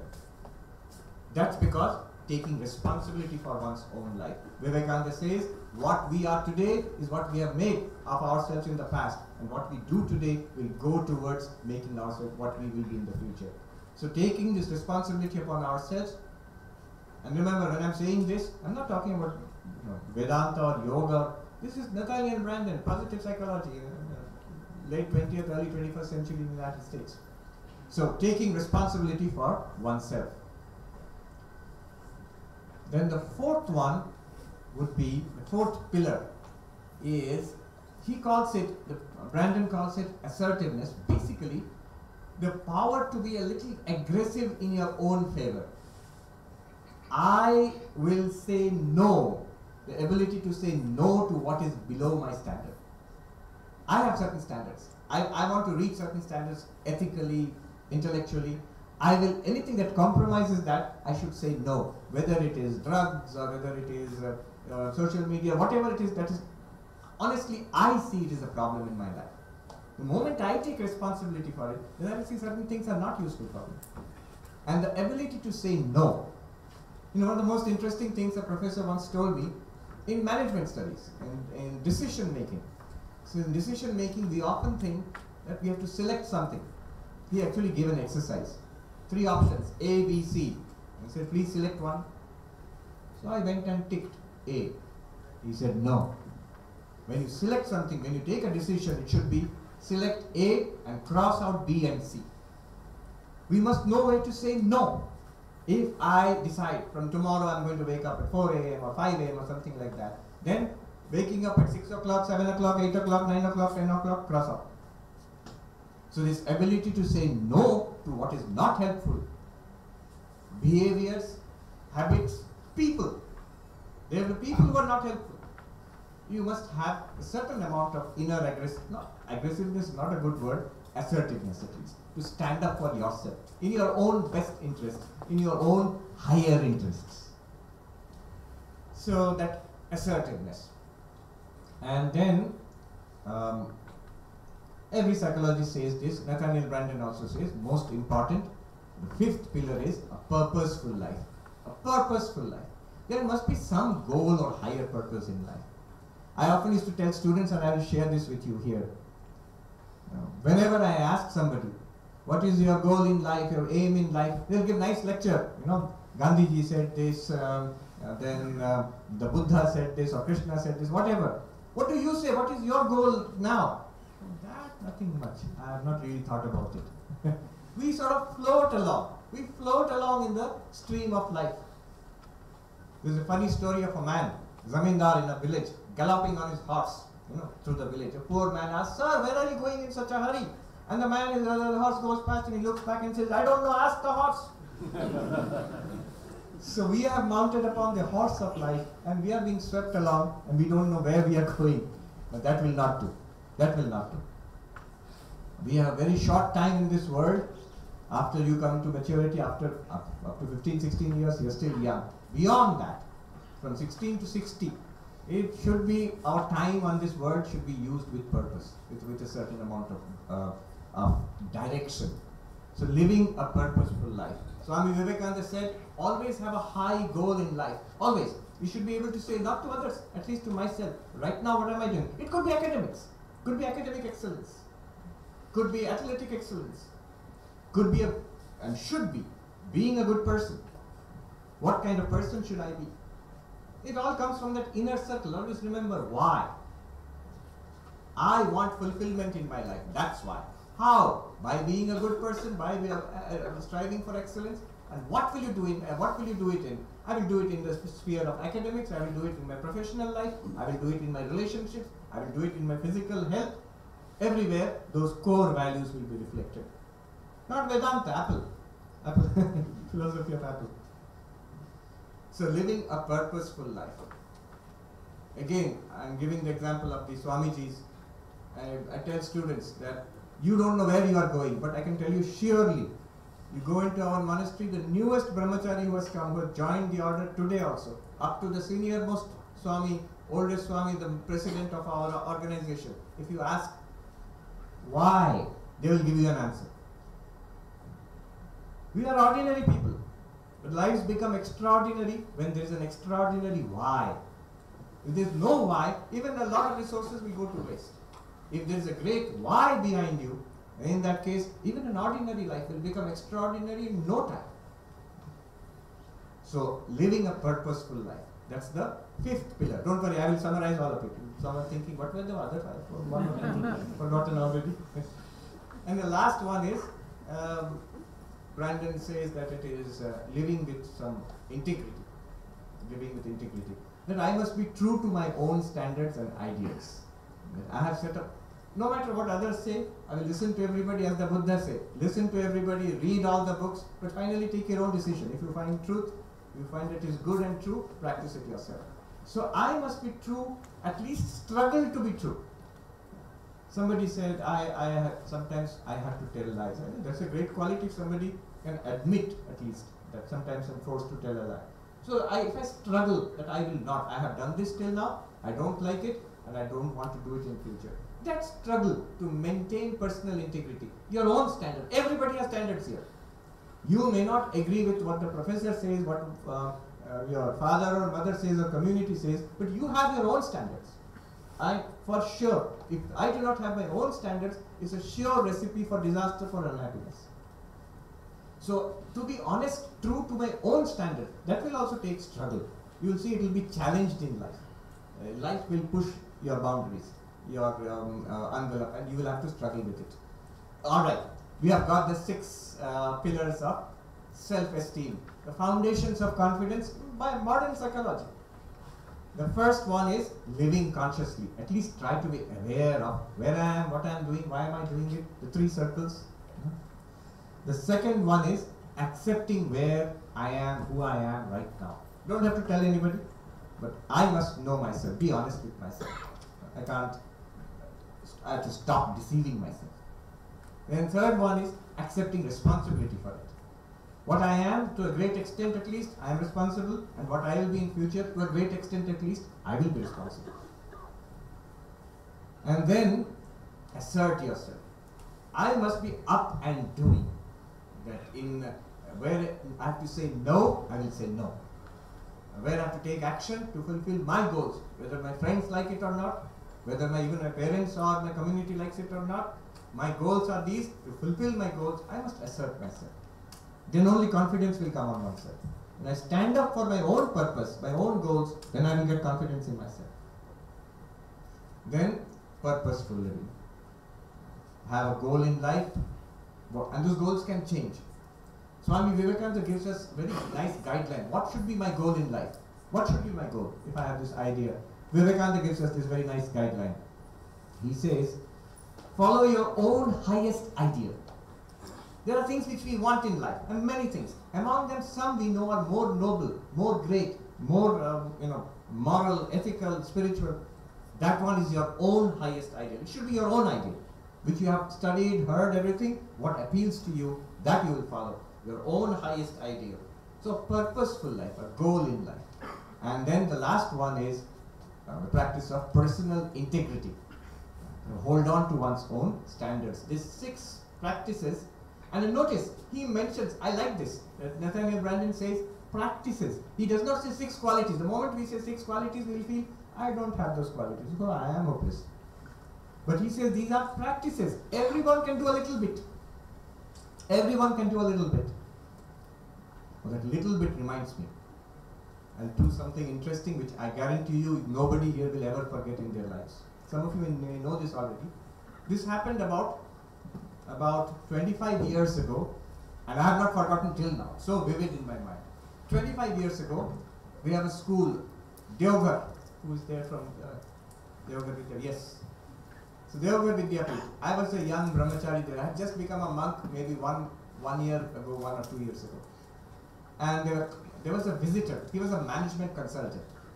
He was just passing through. He had absolutely no time, but I told him that why don't you talk to our students, class 10 students, 16-year-old boys.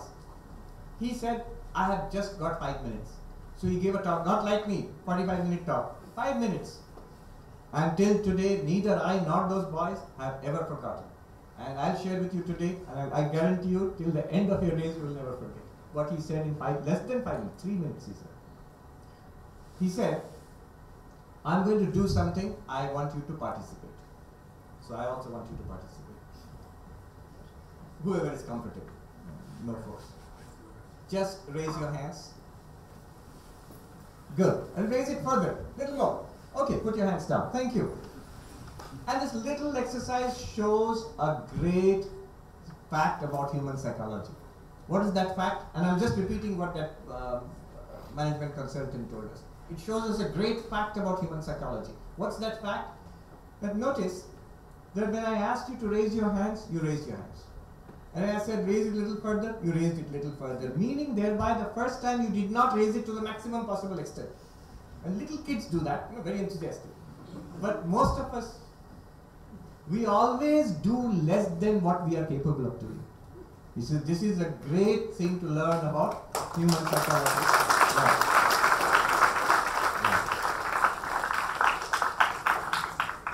And the next part of it, those who are from management, you know what he did. He connected it to the Japanese idea of Kaizen.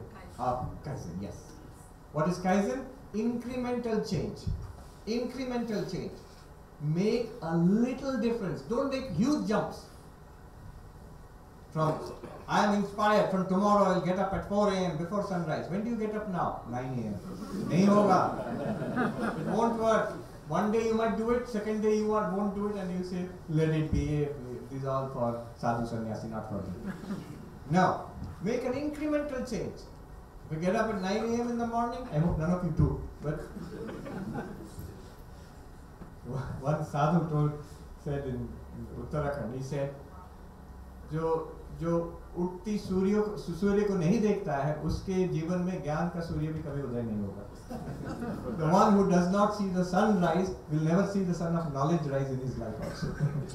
So, instead of saying from 9 a.m. to 4 a.m., go from 9 a.m. to 8:45. Do it for 2-3 weeks. 8:45 to 8:30. See, 15-minute change, even my mind will say, yes, you can do that. Even a useless fellow like you can do that.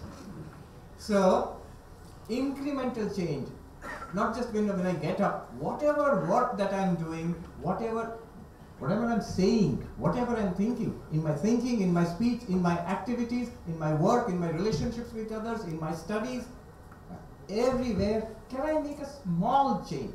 Small change is always possible. And those who know management, just look it up. And those who don't know also, it's a wonderful idea. That was one of the core ideas which made Japan what it is today.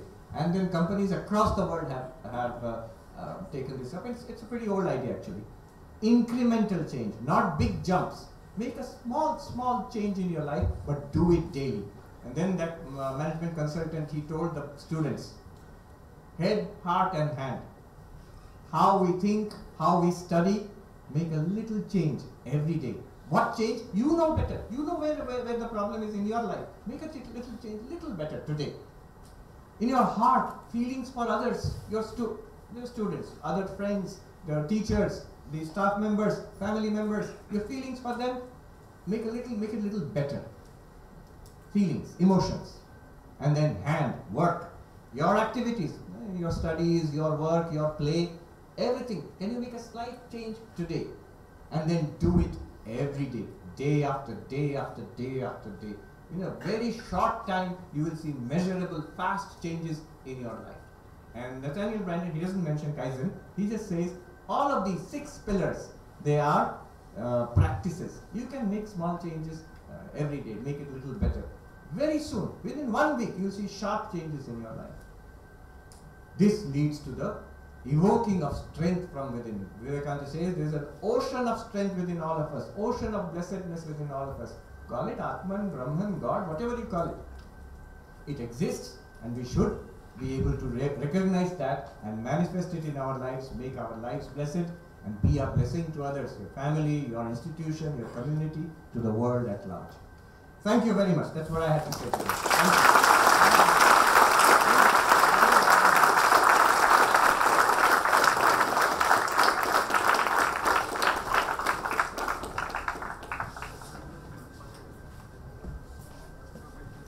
Thank you, Swami Sarvapriyanandaji Maharaj, for your insights on the essence of strength and on value-based education. We will now take our questions from the audience. I would like to request Dr. Sanjay Chitnis, Dean, School of Computer Science and Engineering, to kindly moderate the Q&A session.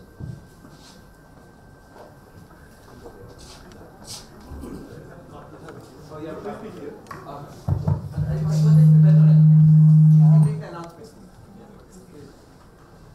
Please take the mic. And this cotton. I think this mic is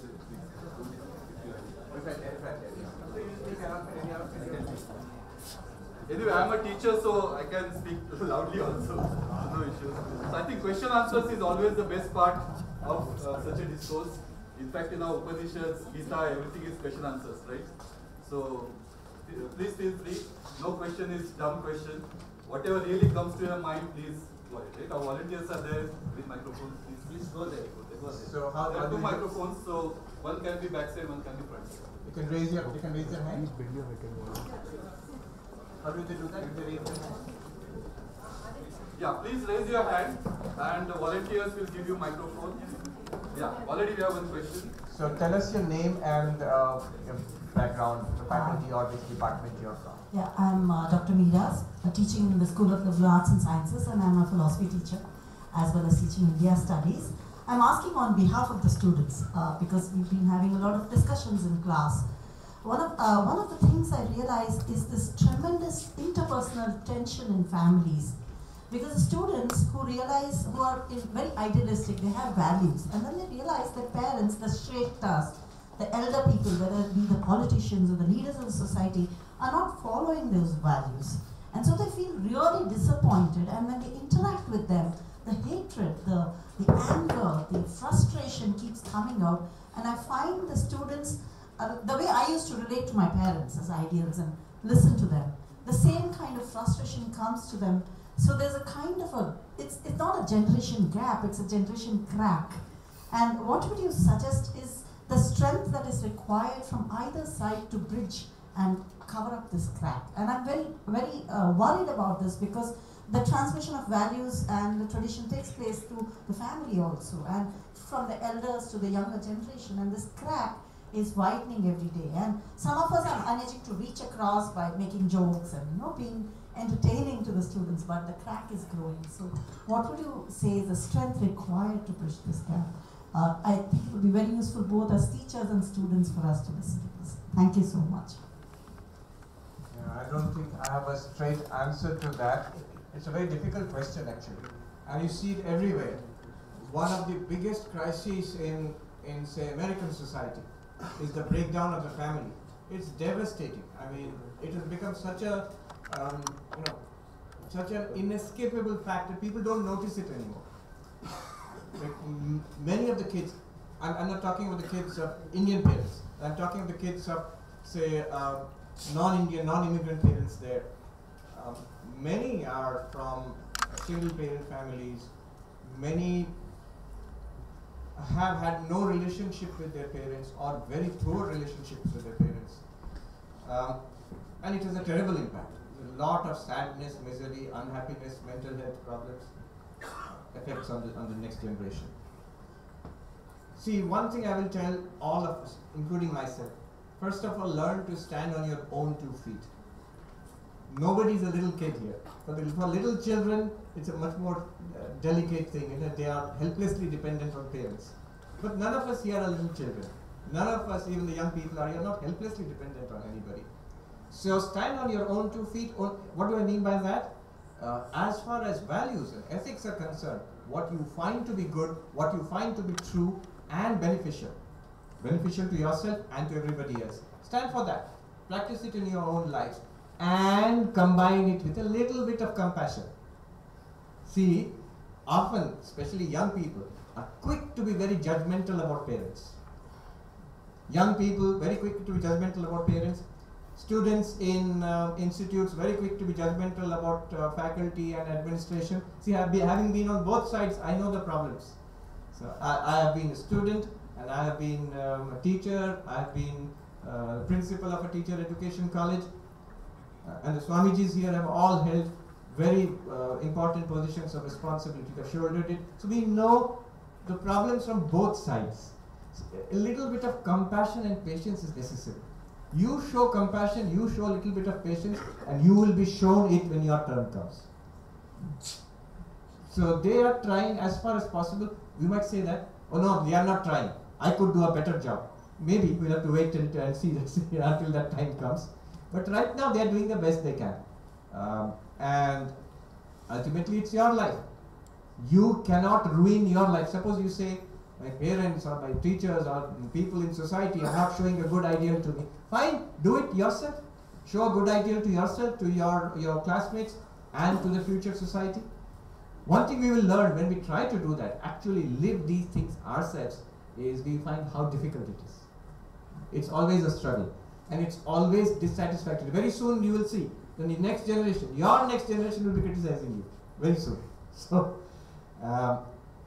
follow one's own ideals, stand for them, then only self-confidence will come, but also combine it with some patience and compassion for parents, for elders in society, for institutions. That does not mean you will give up the desire for reforming it. You will go on, and society wants you to reform what is problematic in society. But combine it with, otherwise just anger, you know. There are people who are idealistic. We have seen this. There are people who are idealistic in society, they stand up for certain values, and they feel, I don't care for anybody. All these fellows, somebody is corrupt, somebody is bad, and I don't care. Very soon what happens to such people is, they get isolated. In society, you have to work with people. Often, I'll tell you, from speaking from your side, as what I used to feel, the mistake that we make as young people is that we think people in charge, parents, faculty members, administrators, or politicians in society, bureaucrats, they are in charge, they have got power, they can change everything. Why are they doing wrong things? Not true. The moment you get charge of something, you get power over something, you realize power is something very interesting. Power means you have to work with a lot of people. Swami Vivekananda says to be a leader means to be a servant. Literally, you have to carry 1,000 people with you.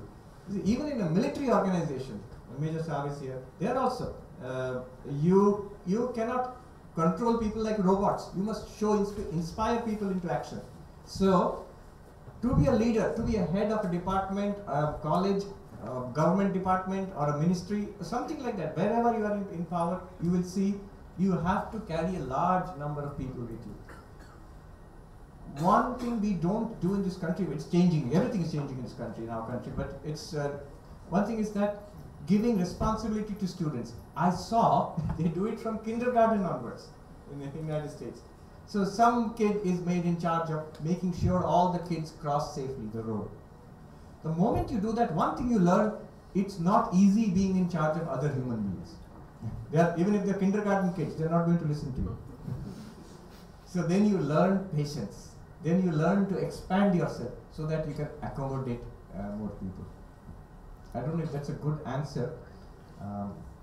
Strengthen yourself first. Confidence in yourself. More confidence I have in myself, the more compassionate I'll be to other people also. Okay. Next question, please. Tell us your name and ask the question. And tell us a little bit about yourself, which is your background.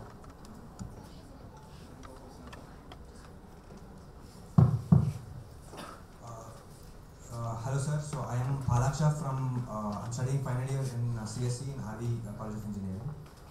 So I've seen your video on the Bhagavad Gita, and I think that's a tremendous video. The verses that you have picked made a lot of sense. But when I tried to read the Gita myself, and in the initial few chapters of the Gita, there are some things that Krishna says. He says that intermixing of castes is a sin. He says that you have to give offerings as yagna to the god for your task to be complete. There might be other interpretations for it, but it also means materialistic offerings some places. Yes. So when like I see that there are some very interesting things that there are to learn, but when there are these factors as well, the first doubt that came to my mind is this still relevant today? Or what part of it should I take, what part of it should I not take? Yes. Where do I start? And if I'm not going to be a monk, how do I start learning it? And how exactly should I go about reading the Gita? Right. This is a very good question, really. Thank you for that. Remember, first of all, it's a book thousands of years old. And society has changed tremendously over the millennia and centuries which have followed the Bhagavad Gita. I'm sure if Krishna had to give that advice today, he would have made certain changes. And surely. Also notice, if you read the Gita carefully, talking about caste, evils of intermixture of caste, and who said that? Arjuna said it, not Krishna. Now, that was a kind of social understanding in those days. And those days have gone. Is it necessary to hold on to those things? Swami Vivekananda says very clearly, he's asked about caste. He says caste is a feature of society. When there was some need for it, and at that time it arose, when the need for it goes, it will go away.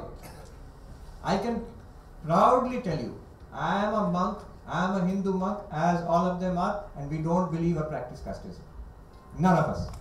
Absolutely not. So, yes.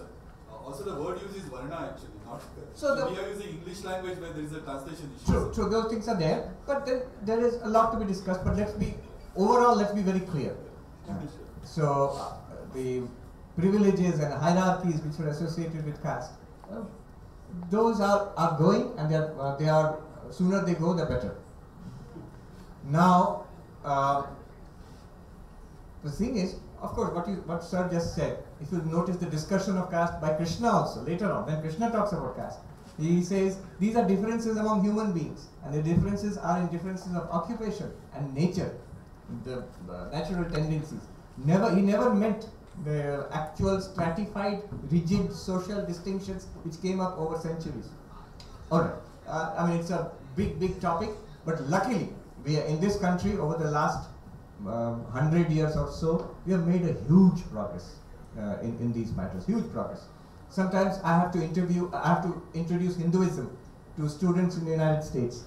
And so one of the questions they sometimes ask is this. So for example, they'll ask, what are the problems with Hinduism and what changes have come in Hinduism? What have you done to tackle it? You, not me personally, but you as Hindus. So one is, I always say the problem, the caste question. Another one is the condition of women. Swami Vivekananda said, the two great causes of India's downfall are the neglect of the masses and the oppression of women. Or the other way around, oppression of the masses and the neglect of women. Two great causes, national sins of India, he said. But on those two fronts also, we have made enormous progress over the last century, and there is more work to be done, and it will be done. It is being done. The second thing which you asked was about, I'm sorry, Yajna. Yes. Again, remember, that was the form of Hinduism in those days. And you make offerings to the Vedic gods and your desires are fulfilled. And those desires are either this worldly, Laukika, or Alaukika. After death, I will go to heaven. A nice world, nice place to stay. So, this was the idea. And is this so outdated? There's thousands and hundreds of thousands and millions of people who turn up in the great temples, especially the most ancient temples here in the south. Out of those millions and millions of people, how many are coming for Brahma Jnana, Moksha, Nirvana? Not many. Many are coming, let me take the blessings of the Divine Mother or Narayana blessings, let my life go well. Let my family be healthy, let me be prosperous, and let me get that nice packet and the multinational corporation job. All of these, I have desires. So this is the kind of conventional religion, you will find it in every religion of the world. In every religion. It's very natural for human beings. There's one word used, abhyudaya, welfare in this world. And religion talks about it. Shankaracharya, in his introduction to the commentary on the Bhagavad Gita, he says, Dvividho hi vedokta dharma, pravritti lakshanasya, nivritti lakshanasya. Vedic religion has these two parts. One is for welfare in this world and the next world. You might say that's materialistic. It is. It is materialistic. How can you live a materialistic life in a sustainable way, non-damaging way, which will be helpful for your future spiritual progress? But those of us, many here, you are here, that means you are interested in the higher spirituality. Nishreyasha, moksha, liberation. So that is a non-materialistic, higher religion, higher spirituality. And that is Krishna's central message. You will see, whenever he talks about offerings in Vedic yajnas and all, he keeps on saying that has to be transcended. You have to go beyond that. The three gunas, that's the realm of the Vedic karma kanda. You have to be gunatita. You have to go beyond gunas to attain moksha, liberation, whatever it is. Yes. Hello. First of all, yes. So, it is said that when we mix thought with an emotion and desire, it can be achieved. Tell us your name first. Aditya.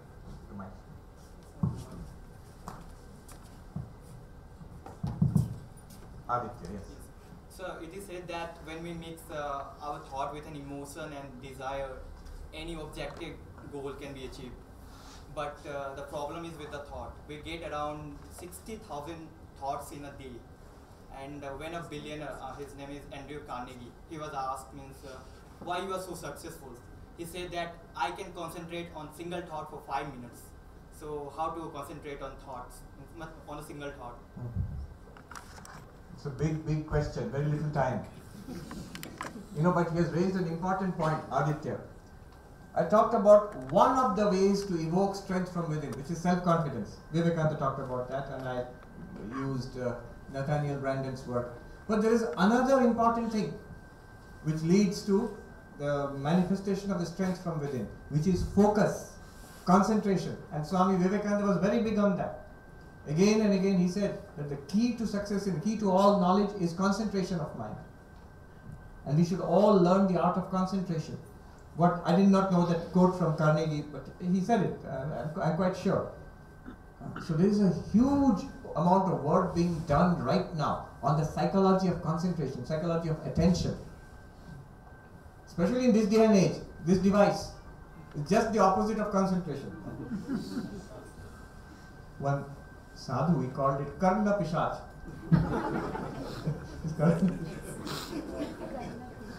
So, it's admitted now. One thing I used to do, I was a student, I was studying for a few months at Harvard.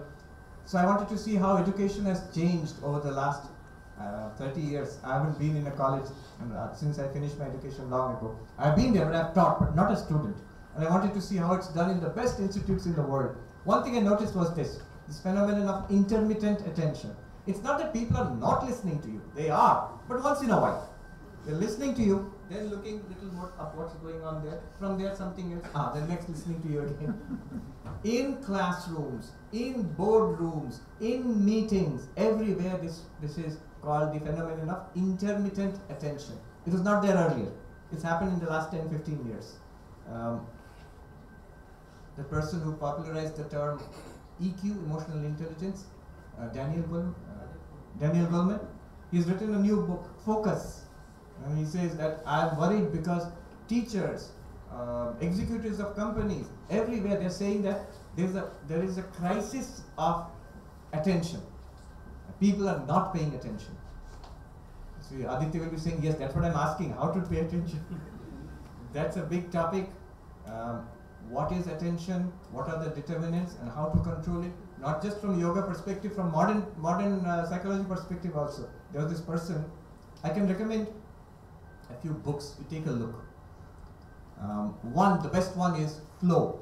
There was a psychologist, Mihai Csikszentmihalyi. I think he has passed away now recently, probably, I'm not very sure. If you don't want to read the book, you can look at his TED Talk. He's not a very impressive speaker, but what he says is very important. He spent his life studying the psychology of attention.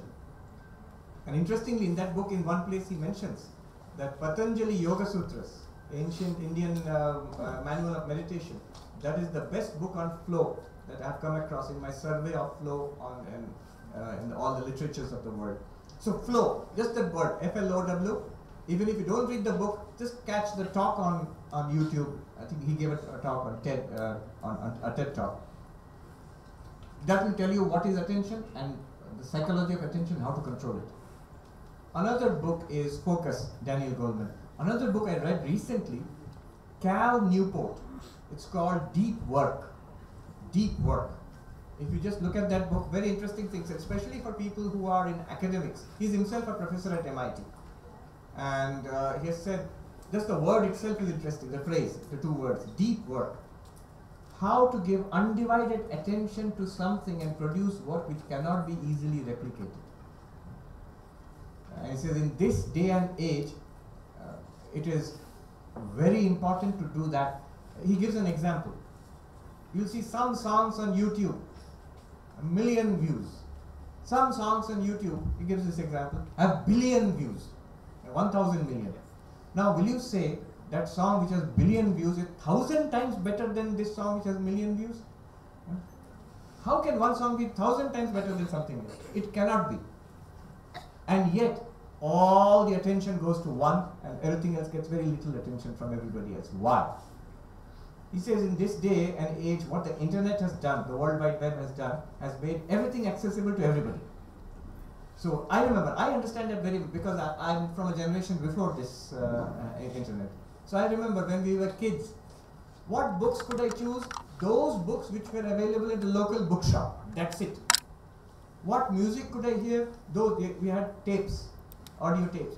Those which were available in the local cassette shop. That much. But now what books can you choose? Now what music can you listen to? Everything across the world and almost instantaneously.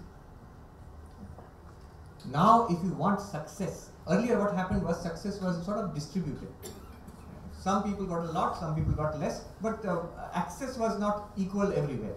So whatever people accessed, out of that, all authors, all singers got some attention. But now because everything is instantaneously available to everybody, and our time is limited, our attention is limited, what do we want? We want the best.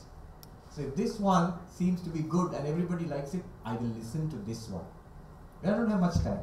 Then that one starts getting attention from across the world and everybody else gets much less. So the difference between good and not so good becomes vast. Actually the difference is not so much, but the actual success will be, huge difference will be there. And this difference, he says, how can you do that one? You have to work a little better than everybody else. And for that he says, concentration is important. The crucial factor is focus, attention, concentration. He gives many such examples. Deep work, Cal Newport. So take a look at these three books. Flow by Mihai Csikszentmihalyi, then Focus by Daniel Goleman, and Deep Work by Cal Newport. Yeah, okay. Just hold it perpendicular like this, then audio will come better. Tell us your name. Sir, you please answer the question. Good morning, sir. I'm Sahana from Computer Science Department. I'm working as a TA. So my question is, 6 pillars of self-esteem.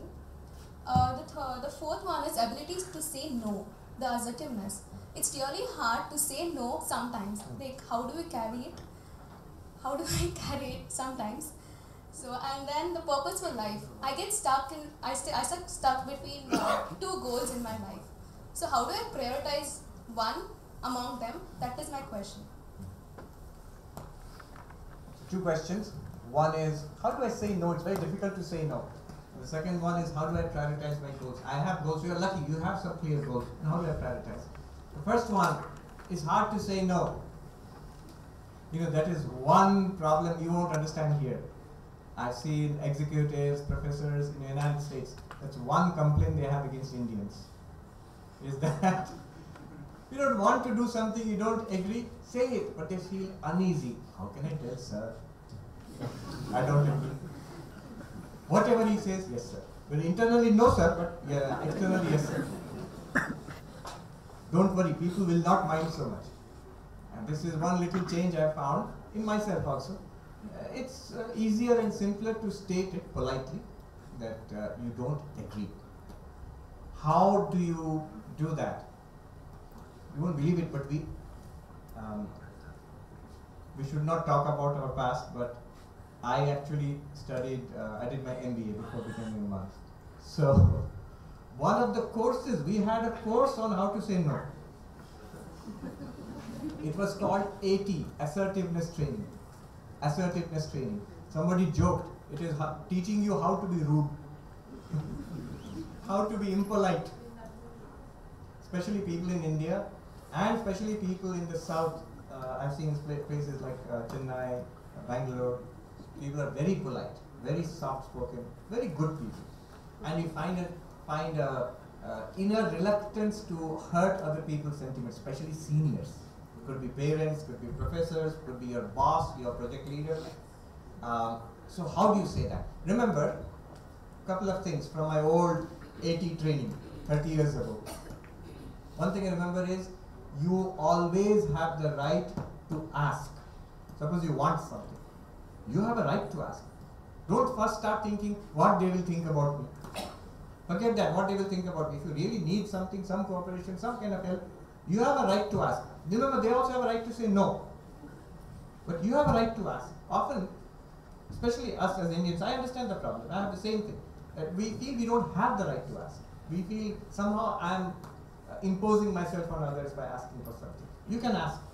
And they have the right to say yes or no. And I should be fine with either of that. Second, you have the right to say no to everything. You have to take the consequence of saying no also. That's there. It's not that I will say no to something and then nobody will be unhappy with it. They can be unhappy, but if I want to say no, I should be able to say no. And a good organization, good family, good classroom, good company functions on these two abilities. The freedom to ask and say what you want with full understanding. Others, my boss may reject it. Just because I am saying does not mean he or she has to accept it. And also the full freedom to say no. Good companies, good organizations, good families foster this culture. The second thing was prioritizing.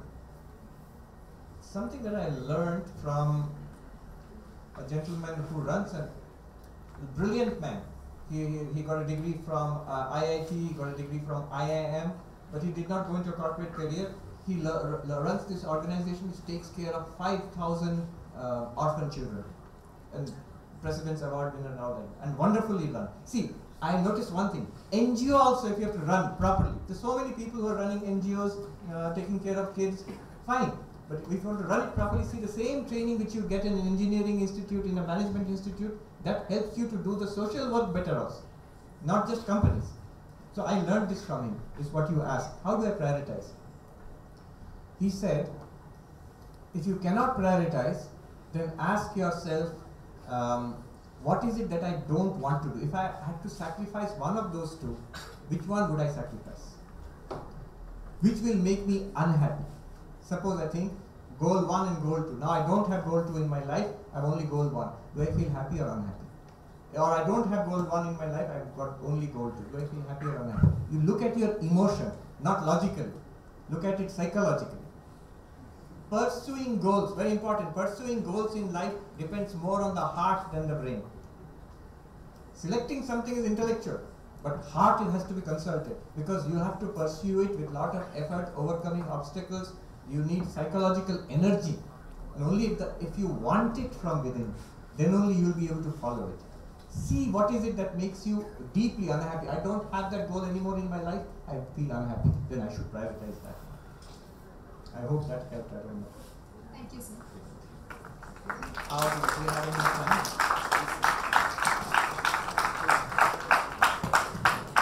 I'll put 5 minutes. We'll take 1 or 2 questions. Quick. Good morning, Swami. I'm Navnita, first year BA student from Army University. My question is regarding balance in life, because we as students, in the short time that we have, we indulge ourselves in academics, sports, or other curriculum activities. How do we do justice to everything that we are indulging in? How do we achieve that art of balance in life is my question. Again, I will cheat and take the shortcut by recommending a book.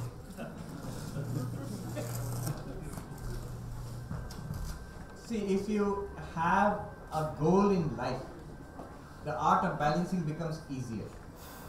So we all as monks, we have a goal in life. Atmano mokshartham jagatitaya. A spiritual life. God realization is our goal. And how do we do it? In 2 ways. One is our own spiritual practices and welfare of others. Now I can prioritize. I can balance. In my life, my activities throughout the day, am I making progress towards that goal, or are many of my activities wasteful? Then at least I will know what to prioritize and how to balance my life. Balanced life does not mean, important point, balanced life does not mean every activity should have some time. No, it means what is important for me, that should get maximum time. That is a balanced life. Imbalanced allocation of time is a balanced life. Yes. It's a simple idea, and I got it from Stephen Covey, that he has written 7 Habits of Highly Effective People. 1 chapter is there. I'll recommend that chapter only. It's on. I think I don't know the name of the chapter, time management or whatever it is. Missing time management is I have a lot of things to do, how to find time for all of that. No. He said time management is those things in your life which you really want, and yet those are not urgent. Those, for that you have to take out time and consciously give time for that. So suppose there are some things which are urgent in my life. The phone is ringing right now. That's urgent, you have to answer it now, otherwise it will not ring afterwards. But it may not be important. So knowing the difference between urgent and important is there's some things which are important and urgent. Family, somebody has medical emergency. That is urgent. You have to attend right now, and it's important also. But the crucial thing, this is the idea. The crucial thing is there are certain things which are very important in our lives, but not urgent, and therefore those things get ignored in life. And at the end of 10 years, 20 years, 40 years, I feel that my life is wasted because I did not do what I should have done in life.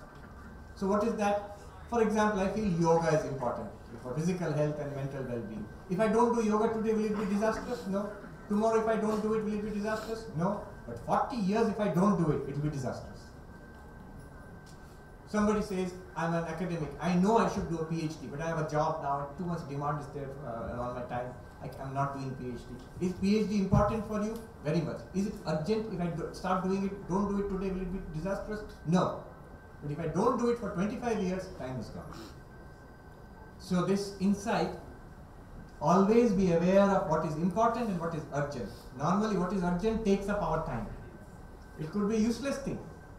Some phone call, some social media, it has to be done right now. Update. Swamiji, my latest Facebook update has to be done today. If I do it 20 years later, what is the use? Facebook itself may not be there at that time. But that is unimportant. It may be urgent, but not important at all. What is important may not be urgent, and it gets neglected. So they found something important in their life. It could be writing a book, it could be building a business, it could be God realization and moksha. They found it important in their lives, and they put all their time into it, and give almost nothing, no time and energy for anything else. And then they achieve greatness. Yeah, that's the idea. Can I have one more question? Last question. Okay, at the back. Hello sir, I'm Smaran from BTech. I'm a student of RVU, and I have one main question I want to ask. Thing is, a lot of people may face this already. Don't mind me actually reading it out because thoughts are not solid in my mind. Yeah, so, this is like a fear of missing out, or FOMO as people say. It brings out a lot of fear into building new relationships. For example, we're entering a new stage of life, that is college. We want to build new friends, new besties, or in some cases, new crushes or other love lives, so on and so forth. But if we see their interactions with other people, sometimes we feel like we're not being a part of influencing our character or our how we are truly, and we kind of morph ourselves into some other people, some other character, and assert that. One thing I want to ask is, how do we build new relationships stably, and how not to fear, how not to fear about what happens in the future, and how not to be afraid of what is happening? I think I get it. It's a relevant question. A lot of young people want to know this. I'm not the right person to ask among monks, So, okay. But let me just tell you. Let me just tell you. I heard this few months back. Somebody was saying there's two serious problems in Silicon Valley. And many of them are Indians working there. Latest two big problems: FOMO and YOLO. FOMO is fear of missing out. You have to do this, that, go there, see this, and take part in this activity, otherwise I will miss out something. FOMO. And YOLO is you live only once. You live only once, so you have to do everything now. And then they said there is a new solution to all of them. Again, Silicon Valley. What is the new solution? Solution to all these problems? JOMO. What is JOMO? Joy of missing out. So that is the philosophy we have taken as joy of missing out. But that is not just for monks, for those who are heavily involved in personal life, your academics, your social life, your professional life. There one must learn this art of saying no. That you can't do everything at all the time and all at the same time. It does not increase your personal happiness. And as you yourself noticed, it is not really building up me as a person. It increases tension, unhappiness, frustration, and a kind of life becomes a bit of a mess very fast. So if you want to build up a sustainable life, something that is better every day, that requires a careful management. Management of your personal time, management of relationships, management of your academics, management of your professional life also. So remember this philosophy of JOMO, joy of missing out. Learn to say no at certain points. Then what you will get will actually be helpful and fulfilling. You will feel better about it. I guess that's what I can say now. There was one lady here who wanted to ask that last one. Yes. So my name is Bhumika sir from School of Business. School of? School of Business. School of Business, sir. So I would just ask that, which is the insightful story of Swami Vivekananda which inspires everyone, like all the youths and students? An inspiring story, but just look at the life he led. You know, Swami Vivekananda, his birthday is National Youth Day, 12th January, National Youth Day. And the reason is he passed away a young person. He used to say, I won't live to see 40.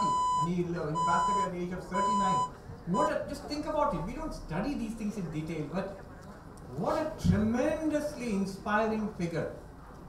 Whatever he did in 10 years, from 1893 to 1902 when he passed away, this young man, virtually unknown from a colonized country, at that time looked down upon by the world, he goes to the West. He does two things. One, he opened up the doors of the world to this inflow of Indian wisdom, starting with Vivekananda till today. The continuous stream of gurus and swamis and lamas and yogis, all our spiritual treasures, whether it's yoga, Vedanta, Buddhism, Vipassana meditation, mindfulness. Mindfulness is a huge thing there in America now. All of this has come. Who started it? Whose dream was it? Vivekananda. He started it there. And it has continued since then. Tremendous effect on the West. Just recently, Professor Ruth Harris, she is a historian at Oxford University. She wrote a book, Guru to the World, especially concentrating on the effect on Western women in America and England and all at that time. I asked her, how did you become interested in Vivekananda? Your sphere of expertise is early modern French history, 19th, 20th century French history actually. She said, I read Roma Rolla, and Roma Rolla talks about Vivekananda. From there, I read the letters of Vivekananda, and she said, I was hooked. What an amazing character. So that's one side of his achievements. The second side is when he comes back to India, and he gives this call to us, his countrymen, to awake from the centuries of slumber into a notion of nationhood, selfhood, and the greatness of this country. And look what it did. It started the entire freedom movement. It kick-started the entire freedom movement. Pandit Jawaharlal Nehru himself says, in our generation, all of us, we read Vivekananda. And Mahatma Gandhi says, my love for my country has multiplied thousandfold by reading Vivekananda. So Vivekananda put an impulse of awakening into our own country. And all of this he did in 10 years. No wonder he's the national youth icon. And there's nobody who comes close to him. He's the true giant of our century. I'm quite sure as the centuries go by, all the people who lived in this last century, 20th century and all, they will slowly become shorter and shorter and begin to vanish into history. Vivekananda will become taller and taller. He will represent our time, the time of 20th century and onwards, to the future centuries which come. Yeah, this is my belief. 20 years ago, which we have seen, the amount of degeneration there was, the amount of hopelessness there was, the amount of depression there was, compared to that, whatever the problems are, this is a society on the track to greatness. Swami Vivekananda said, I see the future India rising. It will be far greater, it will touch heights of glory far greater than even the most glorious past of India. And I'm sure, if you see India, especially from a distance if you see India, you will see that this country is the future. India is the future. Thank you. Thank you, sir. I think I'm sure a lot of questions are still there. So, as Swamiji mentioned, we are going to form Vivekananda Study Circle. Already people have given online responses for registration, so those who are interested, etc.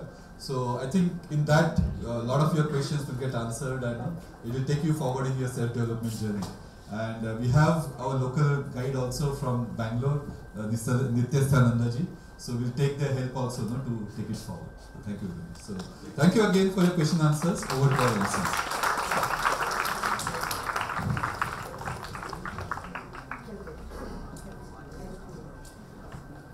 I would now like to request President RSST Dr. MP Shyam and VC RV University Dr. YSR Murthy to present a memento to Swami Sarvapriyanandaji Maharaj. Sir, ನಾವು ಮಾಡ್ತಾ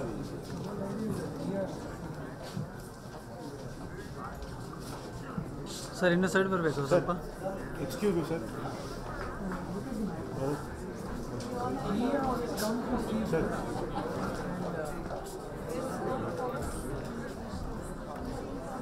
sir ಇನ್ನು ಸ್ವಲ್ಪ side ಬನ್ನಿ sir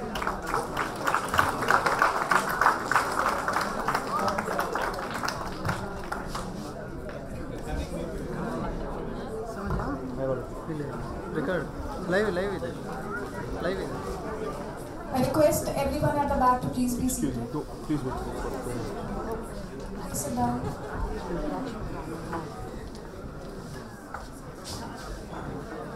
I would now like to request Vice President RSST Dr. Vinod Hayagre and Vice Chancellor RV University Dr. YSR Murthy to present the memento to Swami Nityasthanandaji Maharaj. और side पर click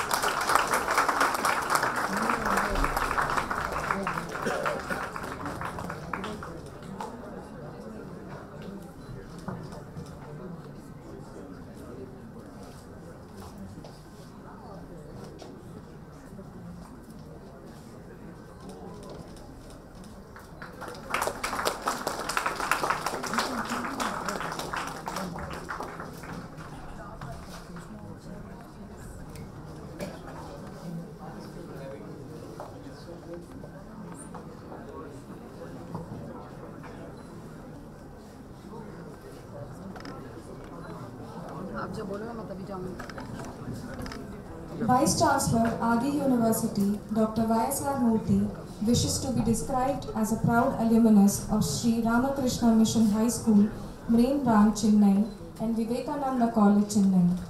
A civil servant turned educator, he held a number of important assignments in the Government of India, National Human Rights Commission and OP Jindal Global University, Sonipat. I would now like to request Dr. YSR Murthy, Vice Chancellor of RV University, to please give us the vote of thanks.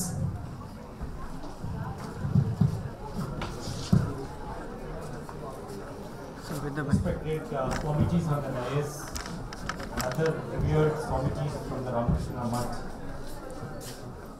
President RSST Dr. Shyam, Dr. Vinod Hayagre, Mr. Dattaraj, Ms. Maya Chandra, Deans, Head of Institutions, faculty members, and dear students, on behalf of everyone present here, I wish to sincerely thank the head of Vedanta Society, New York, Swami Sarvapriyanandaji Maharaj, and President Ramakrishna Math, Bangalore, Swami Nityasthanandaji Maharaj, for their inspiring lectures. All of us want to know answers to tough questions like, who am I? The purpose of our lives and higher reality. Our success and happiness are closely intertwined with finding right answers to these profound questions. Education is not mere acquisition of knowledge and skills, but it is in fact education for life, as stressed by Swami Vivekananda in his very powerful words. We are therefore deeply grateful to these two senior monks of the Ramakrishna order for clarifying many of these matters. Their visit to RV University and RV College of Engineering is a true blessing for all of us. Please give them a big round of applause.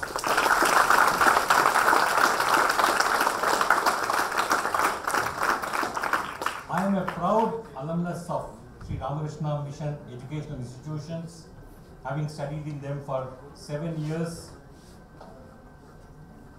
And I am deeply grateful for all the values that I have learned during my formative stages. I want to make a small announcement. An unknown donor has gifted Encyclopedia of Hinduism 11 volumes worth rupees 24,000 to the RV University Library through the Ramakrishna Mutt, Bangalore. We are deeply grateful to the unknown donor and also to the Ramakrishna Mutt for this wonderful gift.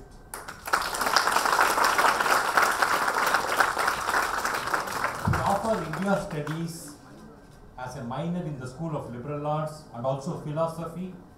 This compendium will prove very useful to our students, researchers, and faculty members. I have many people to thank for the successful conduct of today's talk.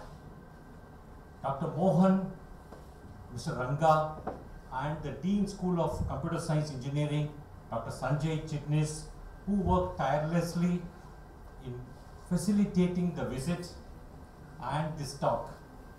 I am deeply grateful to each one of them. I also wish to thank the President, RSSD, Dr. MP Shyam, Vice President Dr. Vinod Hayagreev, Mr. Dattaraj and Ms. Maya Chandra for gracing this event. I also wish to thank Sri Narayana Swamy, former Member of Parliament, Bangalore North, Mr. D.R. Patil, former MLA Gadak, and Mr. Uday Krishna, Secretary General, Sheshadripuram Group of Educational Institutions, for attending this event. The Principal RVCE, Dr. Subramanya, and his entire team, including Major Raghavendra, my colleagues, in particular, the deans of various schools, Registrar Dr. Sahana Gowda, Facility Manager Mr. Shashidhar, Head of Communication Ms. Neha Goenka, Chandan, and others deserve appreciation for making necessary arrangements. I wish to thank media representatives for covering this event. The Master of Ceremonies, Dr. Nikita Singh, and our student Ms. Aisleen have done a nice job in comparing this event. I wish to thank each and every individual present in this hall for making this event a big resounding success. Jai Hind.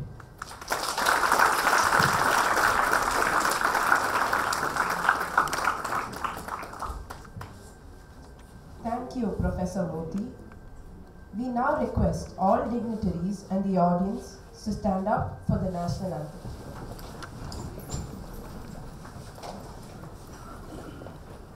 जनगण मन अधिनायक जय हे भारत भाग्य विधाता पंजाब सिंध गुजरात मराठा द्राविड उत्कल बंगा विंध्य हिमाचल यमुना गंगा उच्चल जलधि तरंगा तव शुभ नामे जागे तव शुभ आशीष मांगे गाहे तव जय गाथा